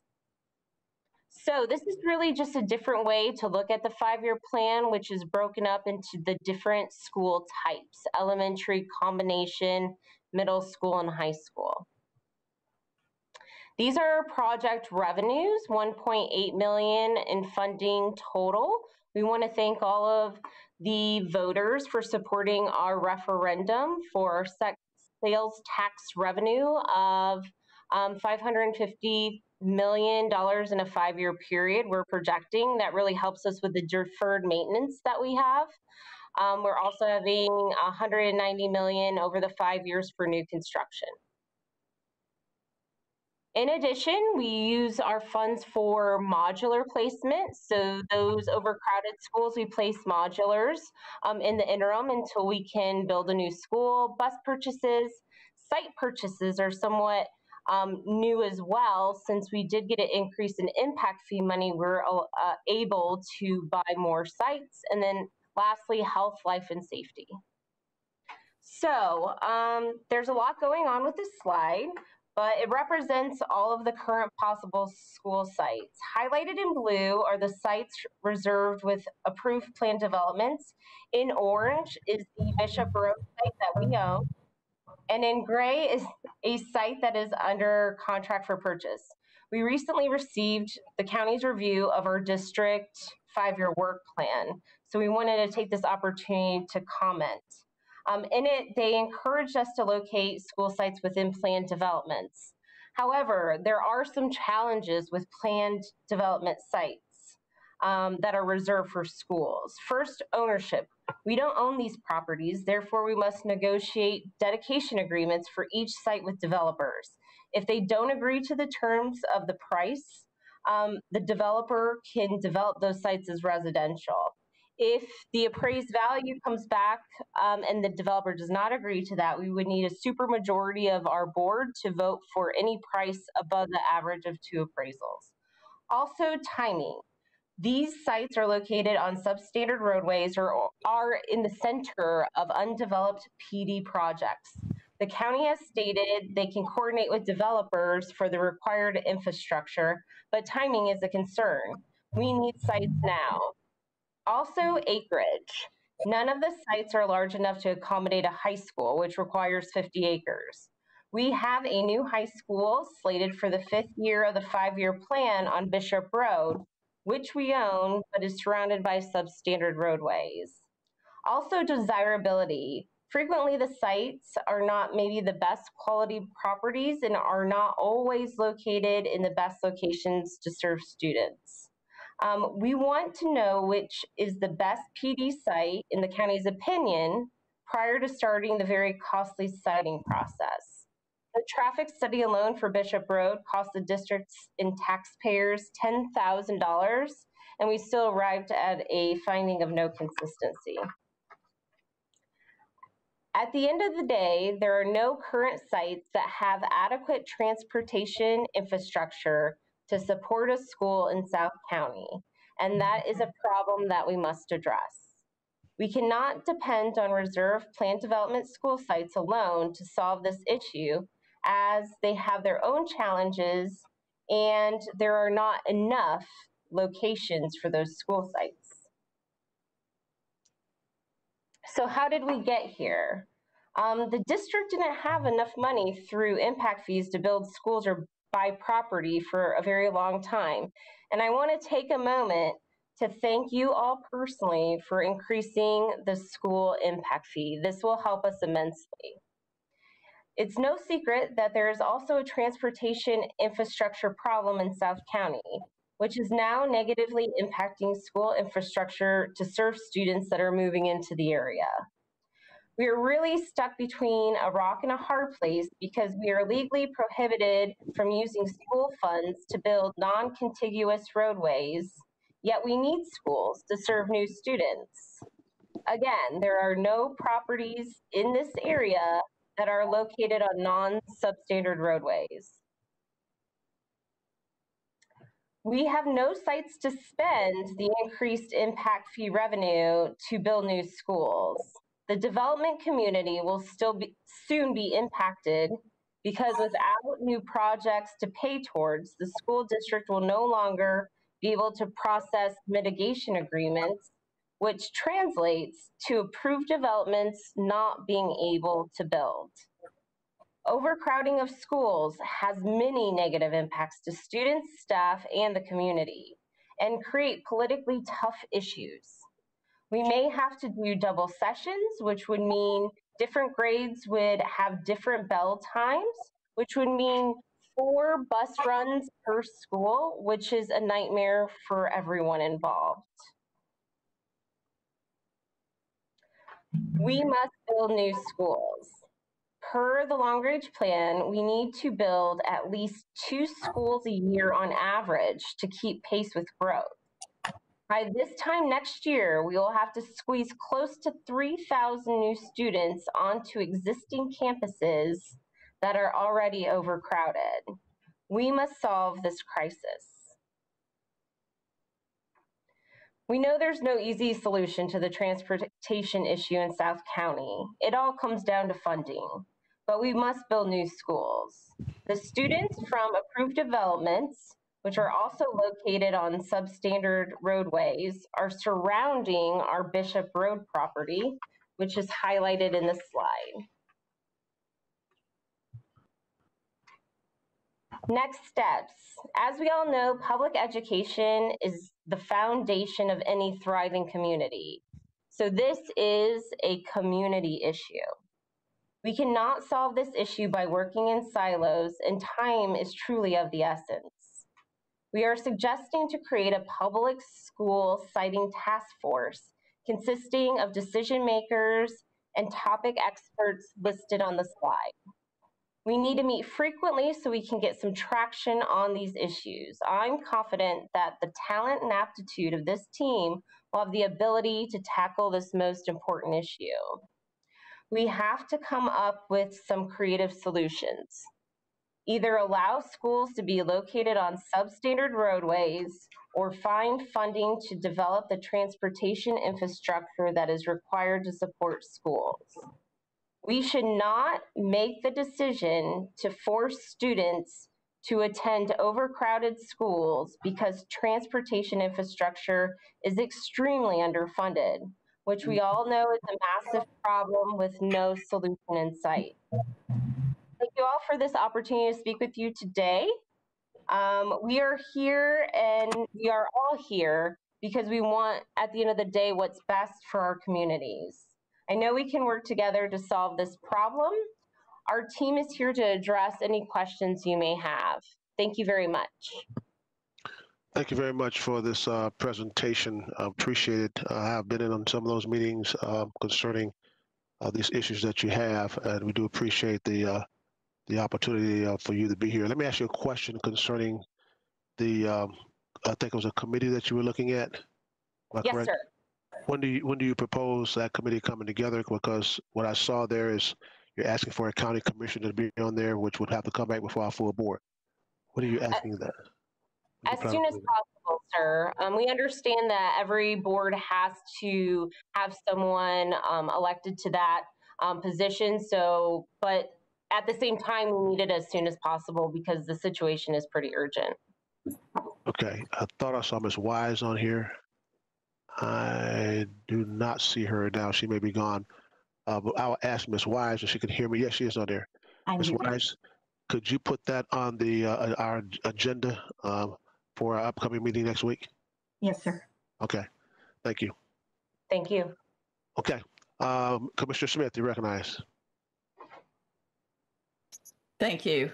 And I also have talked to Ms. Dickerson in a couple of meetings about this issue with different school board members and even the superintendent at one point. It is an issue. Ms. Dickerson, would you please put up that slide that showed the location of several school sites you're looking at in South County? Yes, ma'am. Get that back up.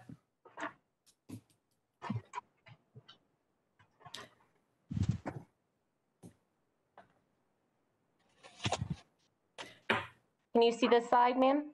Well, that will do. I was looking at one a couple of slides earlier than that, where you had the there we go. Okay.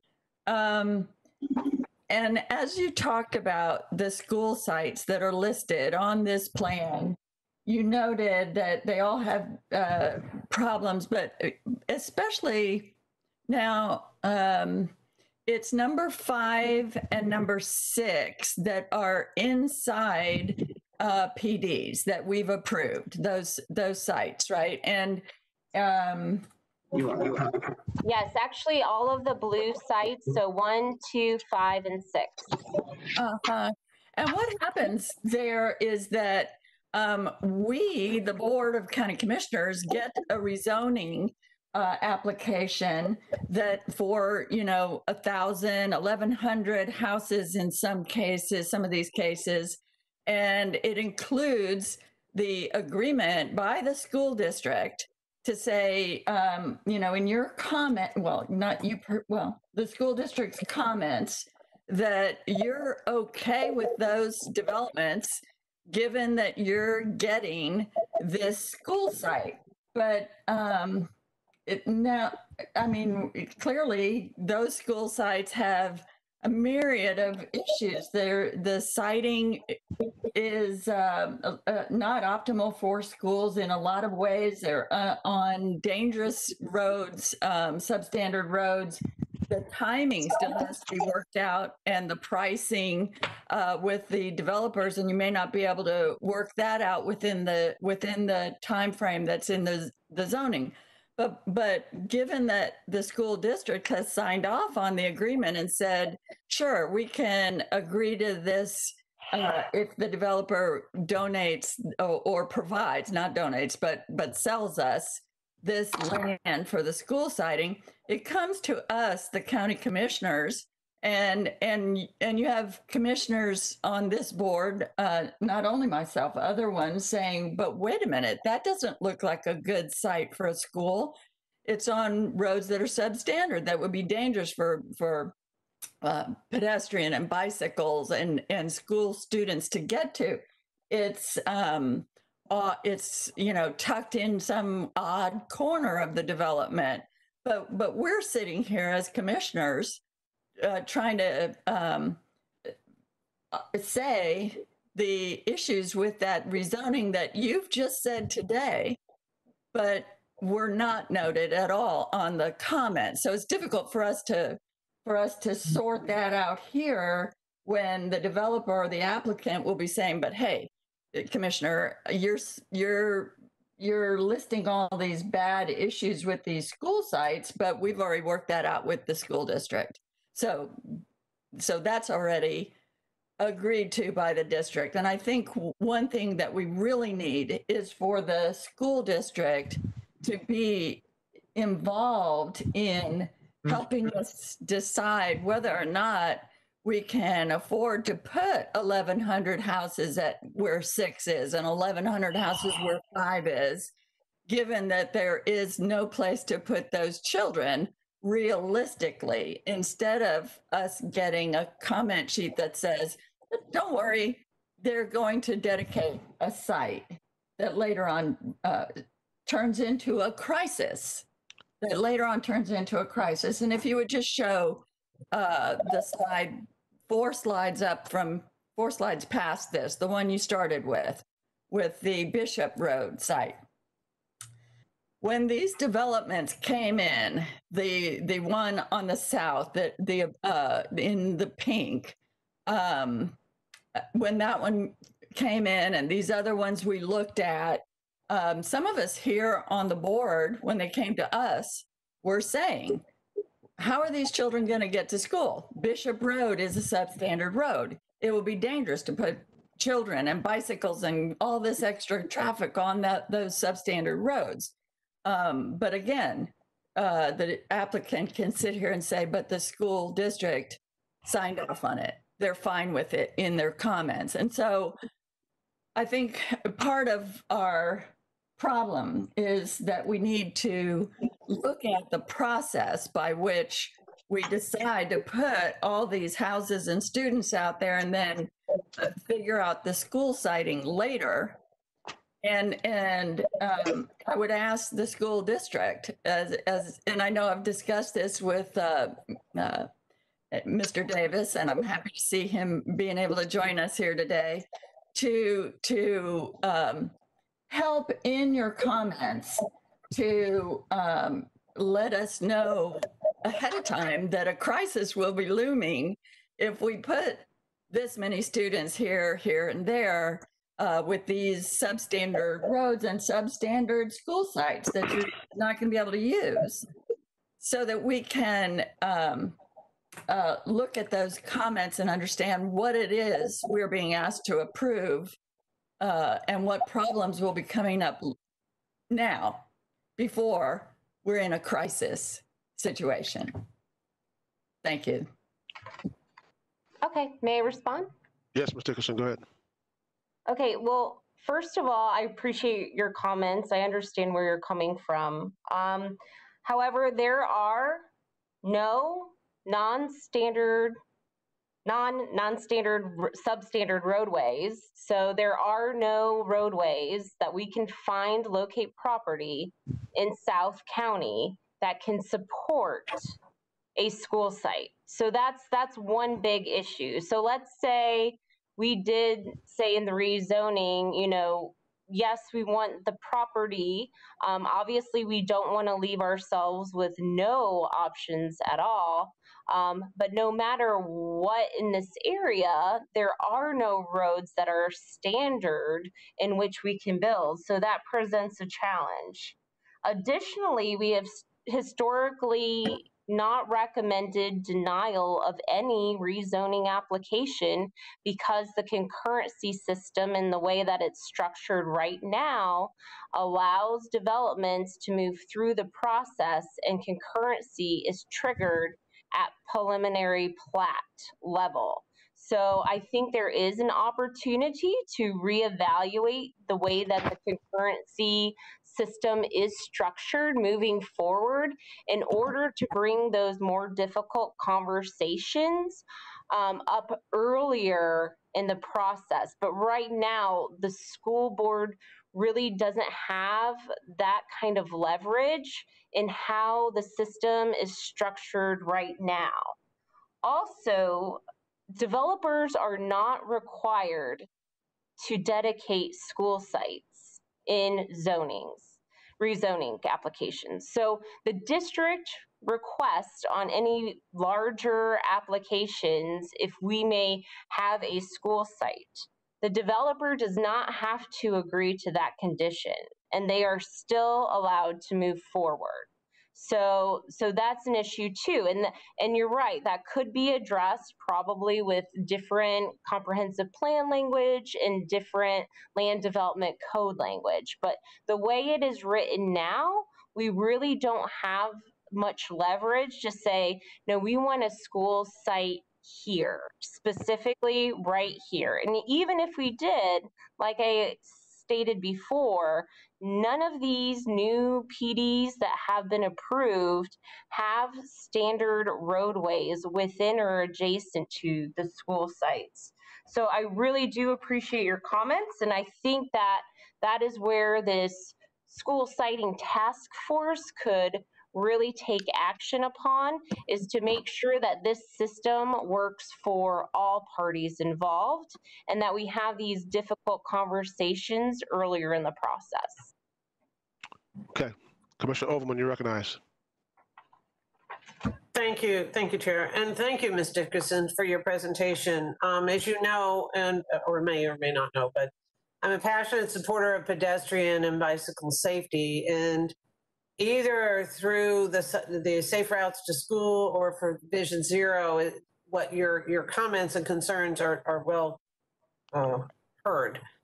But I know we have to do this proactive approach and collaborative approach. So I'm glad to see that you're bringing forward a task force, but it does need to address the concerns you have about the steps for approval when it comes to concurrency.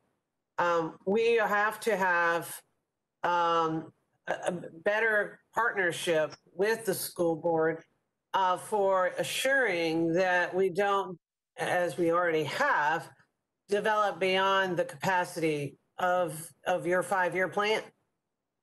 For example, the highest capacity projections appear for middle schools in South County, especially Shields Middle School, which is projected to be at 179% capacity within the next 5 years.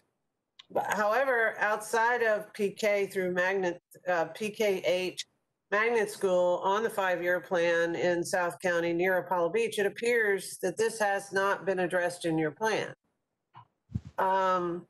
So other than the challenges associated with continual growth in that area and the fact that we have substandard roads, how are we going to address the capacity issues for our middle schools, given that they're not within your plan that I could see?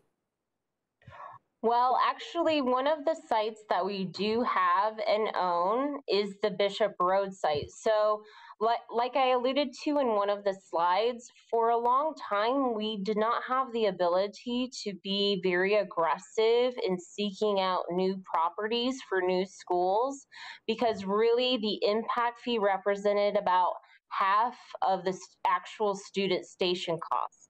So the district actually went into about $1 billion worth of debt over that time period in order to keep pace with growth.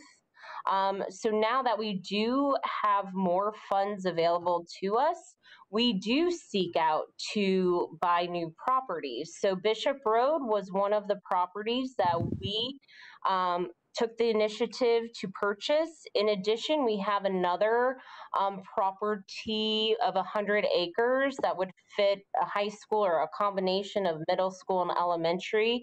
And we have engaged a broker to actively look for any school sites in this area. So I feel like it's addressed in our plan as much as possible. However, we do have to go through the school siting process through the interlocal agreement, which the county has to sign off on basically any school site that we proposed. One of the major components of that review is the transportation infrastructure. So let's say we did have, and we procured 5 very large sites in this area. We will not be able to develop those unless they can be located on standard roads, which do not exist right now. So our staff is fully motivated on building schools. We want to spend these new impact fees. We are engaging every possible avenue to seek out school sites. But at the end of the day, if there's not transportation infrastructure in place, we will be unable to open new schools. Okay. Chairman, to follow up with a question? Very short. We got a lot more than agenda, Commissioner Overland. Okay, understood. So are you suggesting that maybe coordination between our transportation department and our TIP be necessary for any future school siting in order to facilitate the need to address our financing of infrastructure in those areas? Yes, ma'am. Okay, thank you. Commissioner Kemp, you're recognized briefly, please. I don't know how brief to be, but you know, it's interesting. It's interesting that for the first time ever, this has been called a crisis, and I've really thought it's been a crisis ever since I became a commissioner, and it's very frustrating to look at this. And I think it's really indicates that the system's broken, and there has very obviously been years of more than a decade of fiscal recklessness and planning around this. In the case of the impact fees, I worked very hard outside to try to get the momentum going when, unlike the usual, we had had an increase in our school impact fees since 2006. Counties all over had them every 3 years, and they were caught up. We have been starved for, or the school system's been starved for the money to do this. As well, we've been starved in our mobility fees for the money to do proper construction, sidewalks, infrastructure throughout this county, and have not planned for it and have not designed it. And we're so far behind the 8 ball that it's well, as you termed it, a crisis, I called it a crisis. I think it was a crisis many years ago, and yet we find ourselves in this position. So I'd say our current system of how we're working this, and I'm not sure what the particulars should be, but I am I cannot believe that other places do not do a better job of coordinating, working, and planning how they will site schools. I realize we have these tremendous growth pressures here, which I think we needed to have responded to those way sooner than this. And I agree, we need places for kids to go to school. We need safe places for them to walk to school and infrastructure around it. I'm very interested in how this will go forward. I'm not sure, what things we have to change in our comprehensive plan, in our process to accommodate this. I think a committee talking about it and learning about perhaps other ways we can do this better would be a good start. But it looks as if we're in a world of hurt, then it doesn't surprise me at all. And we have only just started to address this now. And, we're going to have a lot of rolling up our sleeves for the next decade or two if we want to do anything reasonable to accommodate what is hitting us now.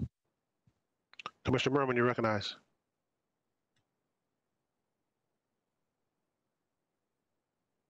Commissioner Merman, you recognize. Sorry. Okay. All the comments have been said, so I'll make this very quick. We've always been very supportive of the school district. This is an age-old problem. Commissioner Miller will remember this going back to days in the legislature. Hillsborough County has always been behind, playing catch-up on school capacity. And so the only issue, I think the committee will be good for process, but if you're talking about committee getting together to talk about asking us for transportation dollars, we don't have it. We're waiting on the Supreme Court to act. And if that goes through, hallelujah, that will help. If it doesn't, we're going to be back in front of the voters in 2 years, and you're still not going to have the funding you need right away. So if the committee is being put together because you're going to demand infrastructure dollars for transportation, I think you need to seriously look at the situation we're in here at Hillsborough County going forward, because I'm kind of confused that we're still the dog wagging, chasing its tail. And why have we gotten to this point? And you all, of course, have successful school tax passed. We haven't gotten the luxury of that happening here in Hillsborough County yet. So thank you. Okay. I see the superintendent on. Mr. Superintendent, do you have any comments? Yes, sir. Thank you so very much. Sorry that I was tardy. I was with the board. The board working on policy this morning, but being able to transition. And thank you, Amber, for making the presentation. And overall, we just want to, I'm coming in the middle of this movie related to our past relationship about identifying locations, determining funding, infrastructure. But as everyone said, I think that every commissioner said it beautifully, that it definitely is a time where it's a major concern. We are exploding at the South County perspective with 31 schools in the next 15 years. And as Amber spoke about, the substandard roads are everywhere within the communities. But I think that everyone being at the table to be able to problem solve, decision make, and really work in concert to be able to discuss what we can and cannot accomplish related to our our capacities at our schools, I think allow us to move forward in a more efficient manner. Back to Commissioner Merman said, I wish we had that Dollar Tree to be able to pull through it for the infrastructure. We know it doesn't exist, and I agree completely with Commissioner Kemp that's saying that this definitely is a crisis. But everyone said it so very well today. We thank you. You have full accessibility to our staff, including me, to be a part of that, a part of this process. So whatever we can do to define what the task force roles and responsibilities will be and what inclusive measure that will entail, we're all in to make certain that we are working a singular goal to continue to help this community. I think this is a beautiful problem to have from a community perspective, where individuals are trying to transition to Hillsborough County, and because it is a really neat, special place. But we've got to make certain that we're working in unison related to strategic mapping for particular locations. And but we're here to support this process, and whatever time and whomever you may need, we're here to help for us to move forward. Thank you, Mr. Superintendent. Thank you, Ms. Dickerson, for your presentation today. We look forward to having a member of our board to serve on that committee and see if we can work things out for the betterment of this community. We all know that we got to educate our kids, and regardless, they're coming, and we have to do what we possibly can, and we'll work everything out with that. Okay. Thank you both for being here. We appreciate it very much. Okay, Mr. Gormley. Commissioner Smith. That concludes our agenda today, with the exception of any Mr. Gormley, Mr. Gormley. Hold on a minute. Commissioner Smith, you have some more comments? Yes, very brief. Please. Yes, we all agree it's a crisis. And while we are looking for solutions, and I'm hearing that's going to take a while, putting together a committee and everything, while we're looking for solutions, I suggest we stop making the problem any worse.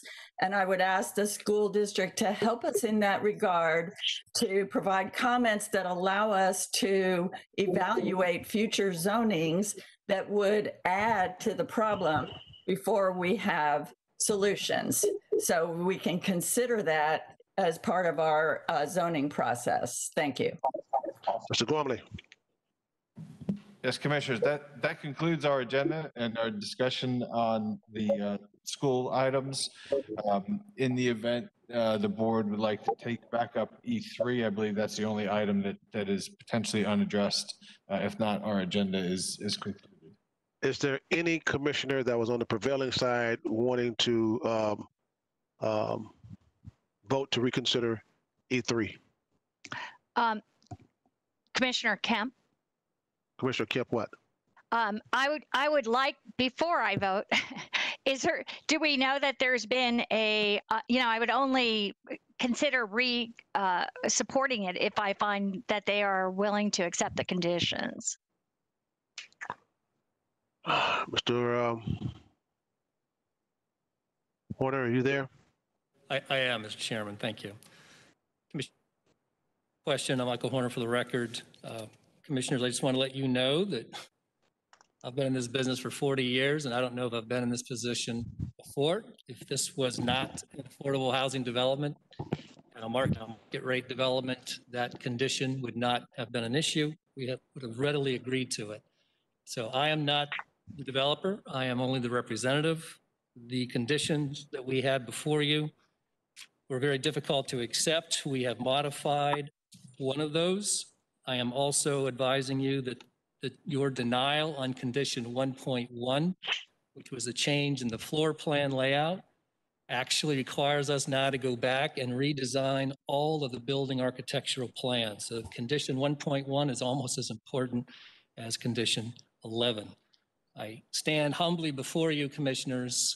We are willing to accept a modified condition 11. Per Mr. Williams' acknowledgement, I believe Mr. Gormley spoke to you on that prior. If we could eliminate, consistent with the county's typical section TS3, it may give us enough relief to try to get through that road construction process. Again, this is a private-public partnership. Our units are cut down to 104, so you might as well amend condition 1 to delete 120 and insert 104. But we will accept that modified condition. We have to move forward. This is an important project. Thank you, Commissioner. Okay. Anything else? Anything else? Anything further before we adjourn? I would make a motion to reconsider. There's a motion by Commissioner Kemp to reconsider the vote by which E3 failed. Is there a second? Is there a second? Second. Second by Commissioner White. Any discussion?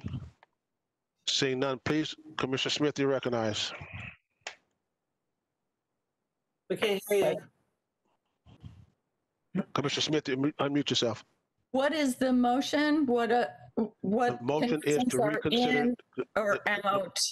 The motion is the only thing we're doing is making a motion. The motion was made to reconsider the vote by which E3 failed, which means that motion passed. We go back and discuss E3 again.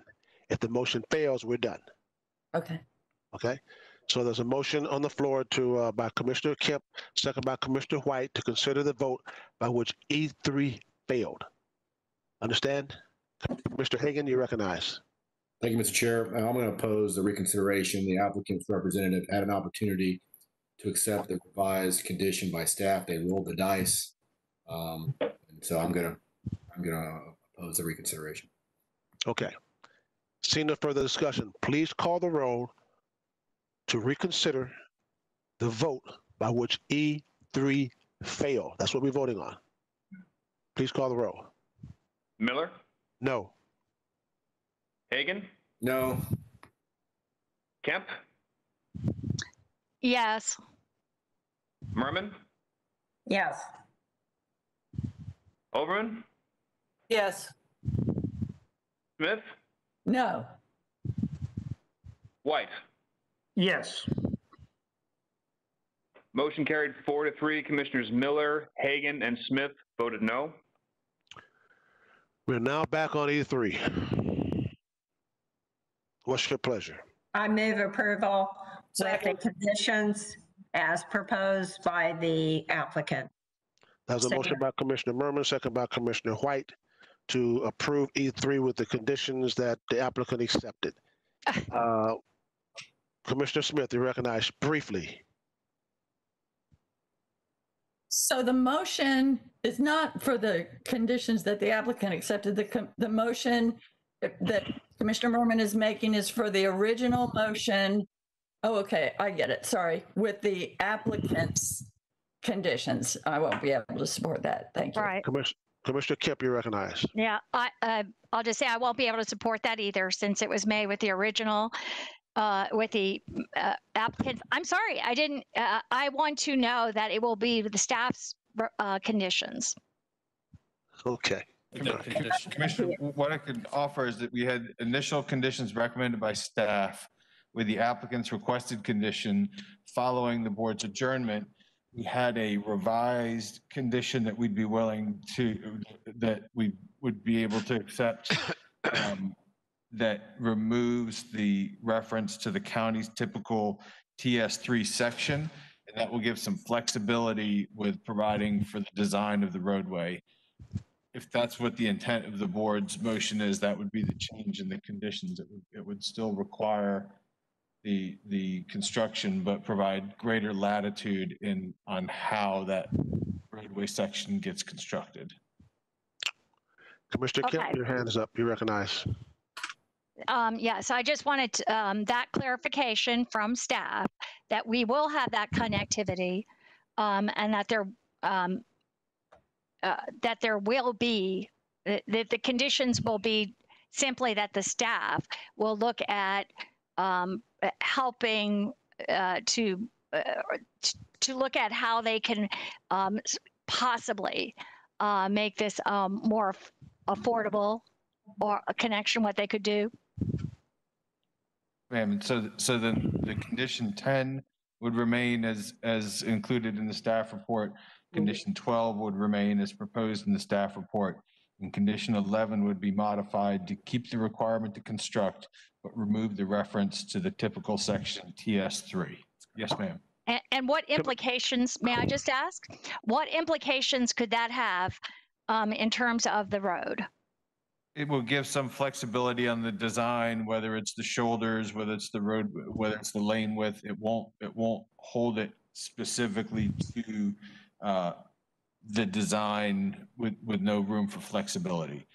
Of course, whenever we look at these deviations from typical section construction, we'll never move forward with approving or recommending anything that is unsafe, but provide perhaps some different flexibility on the design to account for the fairly short roadway segment in the area it's traversing.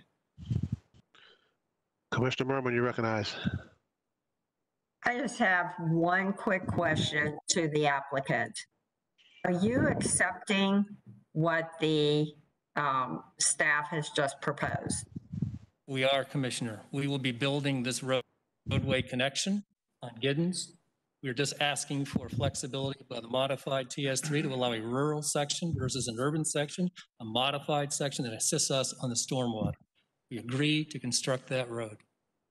Okay, so everybody's on the same page here, right? Staff, the applicant, Yes. everybody's on the same page. Okay, so when I made my motion, it was to accept the conditions as proposed by the applicant, which is he is in agreement with staff, and those are the conditions we are actually accepting right now. That's what I wanted. That's correct. Is that correct? Everybody's Yes, correct on Yes, that? ma'am. Okay, just want to make sure. Commissioner Overman, you recognize. That answered my question. I wanted to get some clarification and possibly offer a substitute to what she just suggested. So I'm good where it sounds like staff and the applicant have come to some agreement in providing a compromise to be able to create some level of access. The question still is whether or not it's a TS3 type of road, but there will be some road put into place in order to create access to Broadway. And with that, that's why I wanted to offer the clarification as well as the second. So I'll stop there. Okay, we have an emotion. We have a motion on the floor. Seeing no further discussion on the motion, please call the roll. Miller, No. Hagan, No. Kemp, Yes. Merman, Yes. Overman, Yes.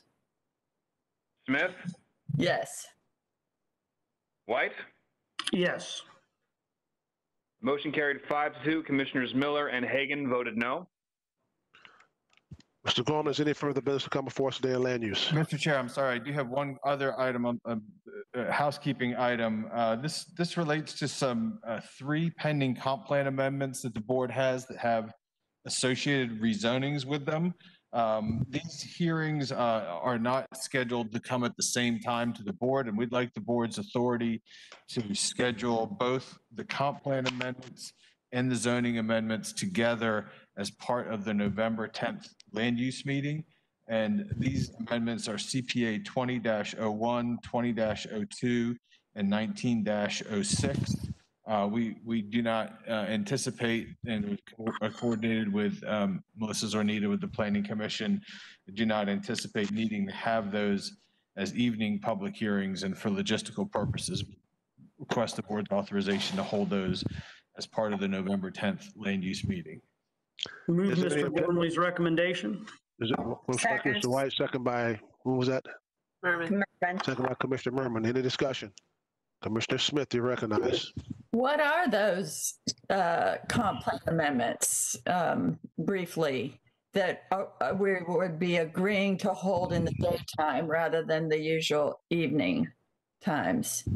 Yes, Commissioners, I believe one of them is on State Road 92. It's a small existing use. I believe the other 2 are small scale amendments. If you give me a moment, I can pull up. Mr. Gormley, I can assist you with that. Tony Garcia, Planning Commission staff.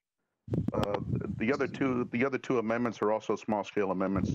One is the 2001, which is located in the Lake Tenotasassa area. That's a request to go to light industrial, and then there's another one on County Line Road on the eastern part, also a small scale amendment requesting to go to, I believe, light industrial. That's also a small scale amendment.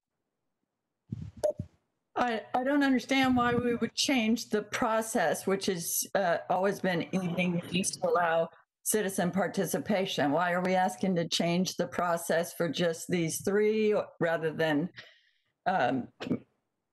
go along with the typical process? The Commissioner, the request is due to the related zoning applications. The related zoning applications would typically be heard in the day, and we felt that the substance of those applications, being their small scale, would be addressed thoroughly through the zoning application. If the board is more comfortable holding these as in a separate evening hearing, we could move the zoning to that. But we thought that in interest of time, it was, we would not lose any significant interested parties in either of these opportunity to participate if we held them as part of the land use meeting. Okay, we have a motion on the floor. See no further discussion. Please call the roll. Miller, Yes. Hagan, Yes. Kemp, Yes. Merman, Yes. Overman, Yes. Smith, No. White. Yes. Motion carried 6-1. Commissioner Smith voted no. Mr. Gormley. Thank you very much, sir. Okay. That adjourns the land use meeting. We're now moving to the Board of County Commissioners workshop. Mr. Garcia. Good morning, Mr. Chairman. Thank you. Commissioners, good morning. Tony Garcia, Planning Commission staff. We have two items to make a brief, we have a brief presentation on two items that are part of our July cycle. These items will be going before the Planning Commission at their regular hearing on October 12th and are tentatively scheduled to go before this body for transmittal consideration as each one of them exceeds 10 acres on October 22nd. So that will be a transmittal hearing that will be coming back to this body on that date. Without any further ado, I'm going to let Mr. Will Augustine make his presentation on the first one, which is HC CPA 20-15. Mr. Augustine, you recognize. Good morning, Commissioners. Will Augustine, Planning Commission staff. One moment, please.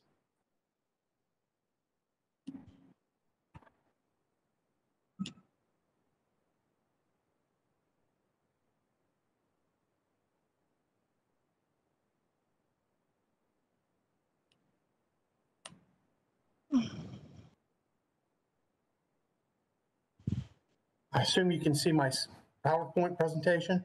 No, sir, we can't see it. Oh. Mr. Augustine, this is Mr. Brewer. Would you like me to share it on your behalf, sir? All right, let's go ahead and do that, please. Just to confirm, this is -15? That's correct. You are up. Good afternoon, Commissioner, excuse me, good morning, Commissioners. Will Augustine, Planning Commission staff. The first item before you is Hillsborough County Comprehensive Plan Amendment 20-15. Next slide, please.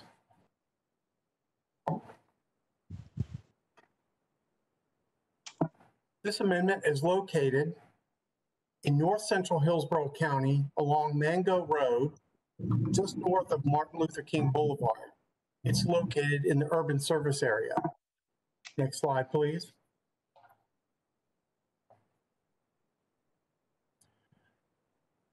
The subject site is a privately initiated map amendment in north central Hillsborough County, which is approximately 19.5 acres in size. The aerial shows that the surrounding area is predominantly single-family homes. The land use of residential 4, residential 6, and residential 9 predominate the area. Subject property is north of Mango Road, which is also County Road 579, and the Martin Luther King Boulevard intersection. US Highway 92 and Interstate 4 are to the north, Interstate 75 is to the west, and Taylor Road is to the east. Next slide, please. The subject site has an adopted public, quasi-public land use classification. The large public, quasi-public parcel immediately to the south is Mango Elementary School. The areas along Mango Road include public, quasi-public, park and recreational, and residential uses. The areas along Martin Luther King Boulevard are a mixture of office, commercial, and residential uses. Residential 4, residential 6, and residential 9 are the predominant land uses of the surrounding properties. Next slide, please. The applicant is requesting a residential 9 land use change. Next slide, please. The currently adopted land use classification of public, quasi-public, doesn't allow dwelling units on the 19.5 acre site.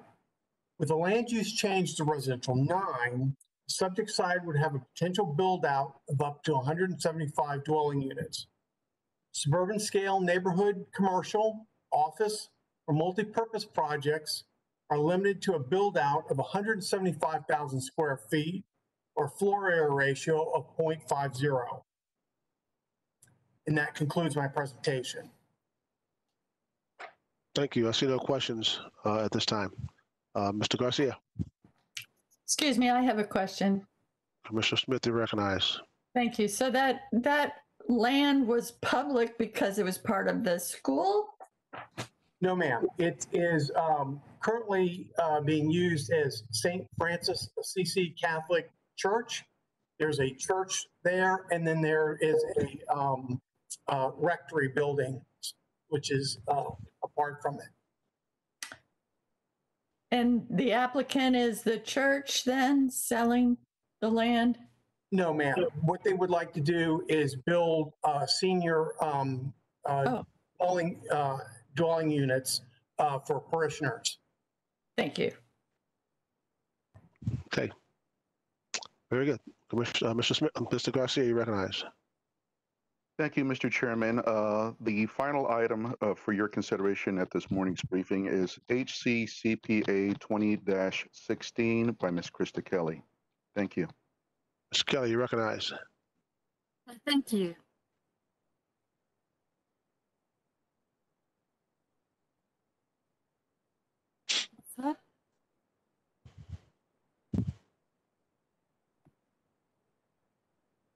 Good afternoon, Krista Kelly, Planning Commission staff. I'm presenting Comprehensive Plan Amendment 2016. I direct you to the aerial on the title page. The site initially, when applied for, came in as 2 parcels, totaling 221.6 acres. Since that time and post the delivery of your packet, the applicant has requested the deletion of the lower portion of the site, which is approximately 30 acres. So it's the upper northern portion of the site. Okay. I'm sorry, it's not moving. Ms. Kelly, if you take your mouse to the bottom left corner, there's the arrows. Thank you. This is a location map showing CPA 2016, just east of Tampa. It's in the rural service area, and it's also within the boundary of the East Orient Park Community Plan. Again, it is east of Tampa, and it's southeast of Temple Terrace. It's approximately 1/3 of a mile north of I-4 and is bounded to the east by I-75 and to the west by the Tampa Executive Airport. This aerial shows the site, and you can see the airport to the west and I-75 and I-4. Again, the site was modified from the 221 acres to now 191 acres, the 30 acres being removed, and also a portion of the larger parcel that extends across I-75 was not included in the application and is not shown on this depiction. It's not delineated, but I wanted to point that out. EPC pointed out that and the applicant pointed out that there is wetlands on that northern parcel. The assessment has not been completed at this time, and approximation is somewhere between 50 and 70 acres of wetlands.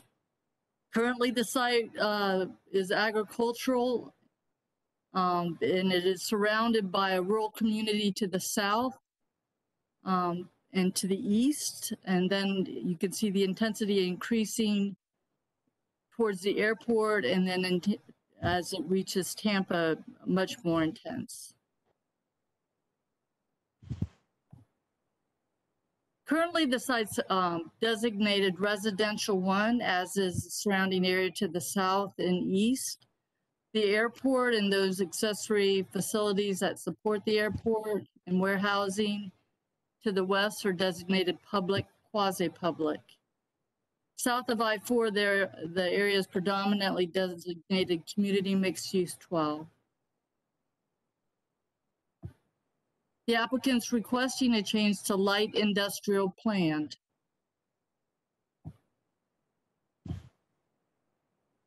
The impact of this change, currently 191 units would be allowable, and up to 30,000 square feet or 0.25 FAR.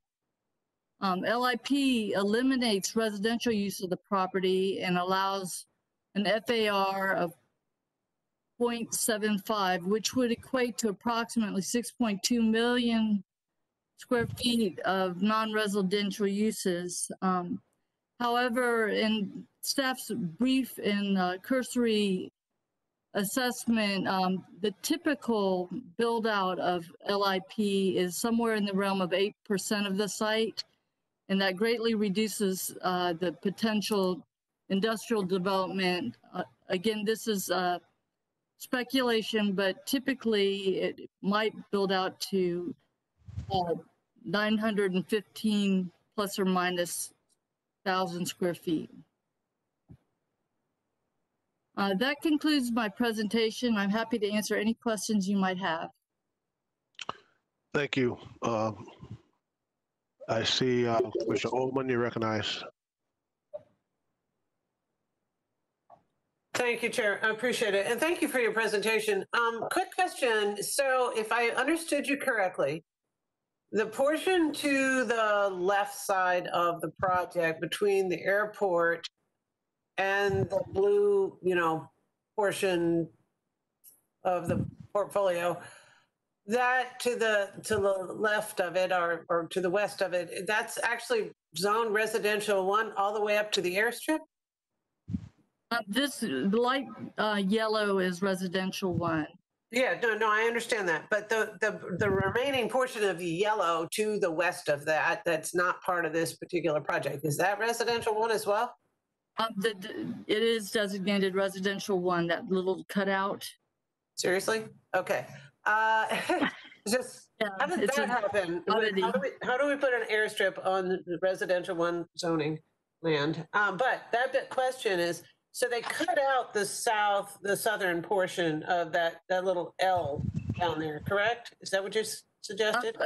That is a good question, and that is something that I can investigate and request an explanation from the airport. I believe that is under their ownership. I don't know if Mr. Garcia might want to weigh in on this. To my knowledge, it is part of the Tampa Executive Airport area. Okay. No, I can answer both of those questions for you, Commissioner Oberman, very quickly, if I may. Tony Garcia, Planning Commission staff.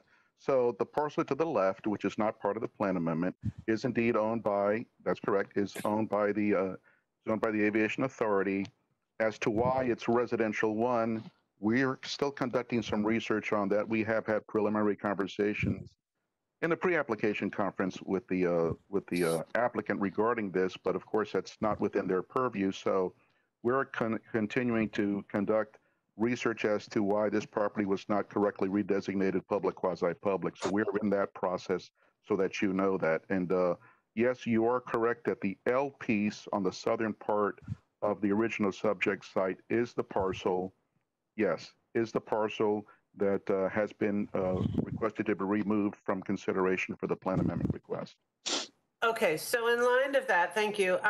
So this portion to the south is going to remain residential 1, correct? Correct. Yes.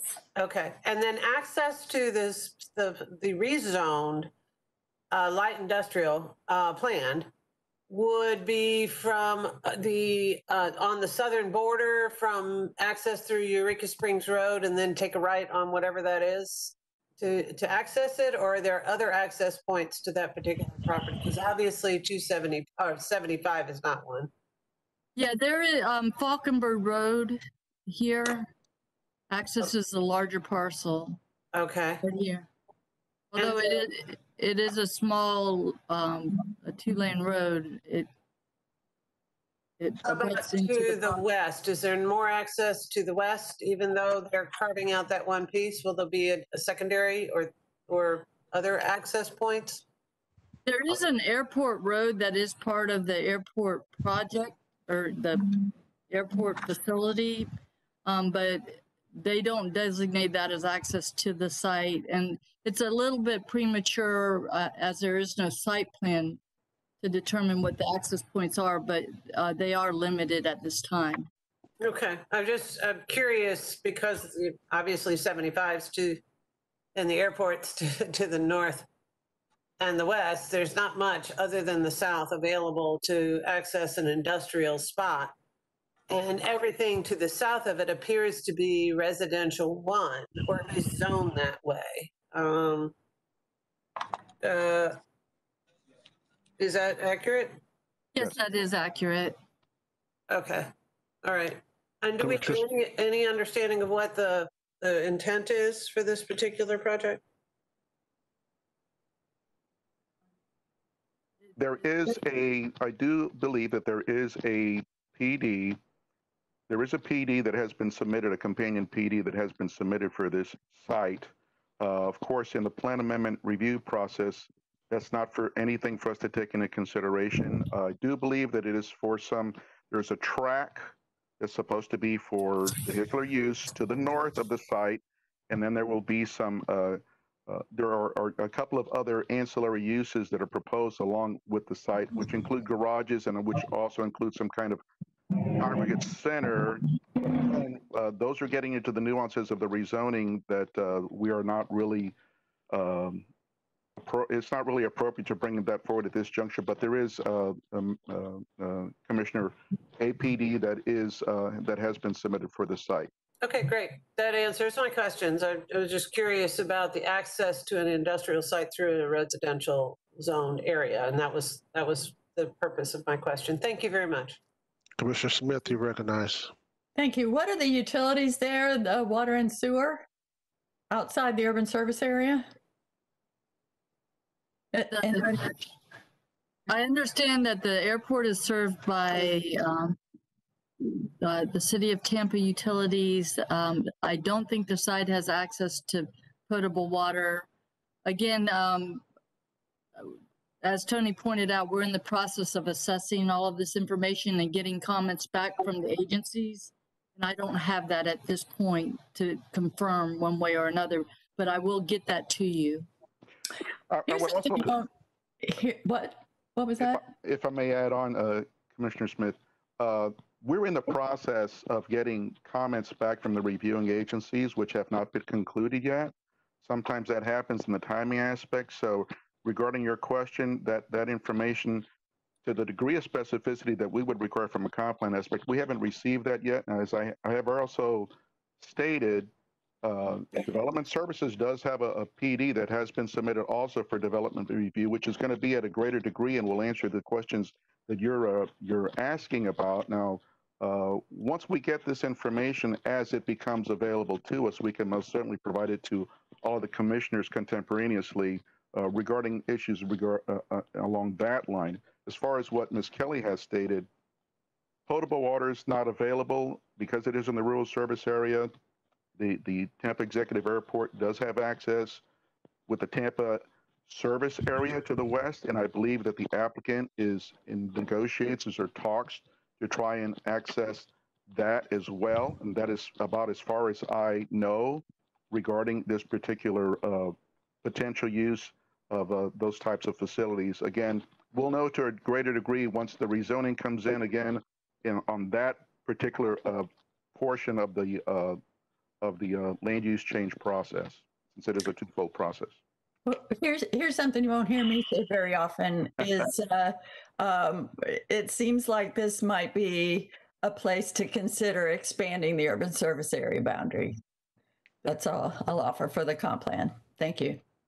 Okay. I see no further hands at this time. Anything further to come before us, Mr. Garcia? No, sir. That concludes our presentations. With that, we'll adjourn. Thank you. Thank you. Have a good day. Have a great day, everybody. Bye. Have a good afternoon.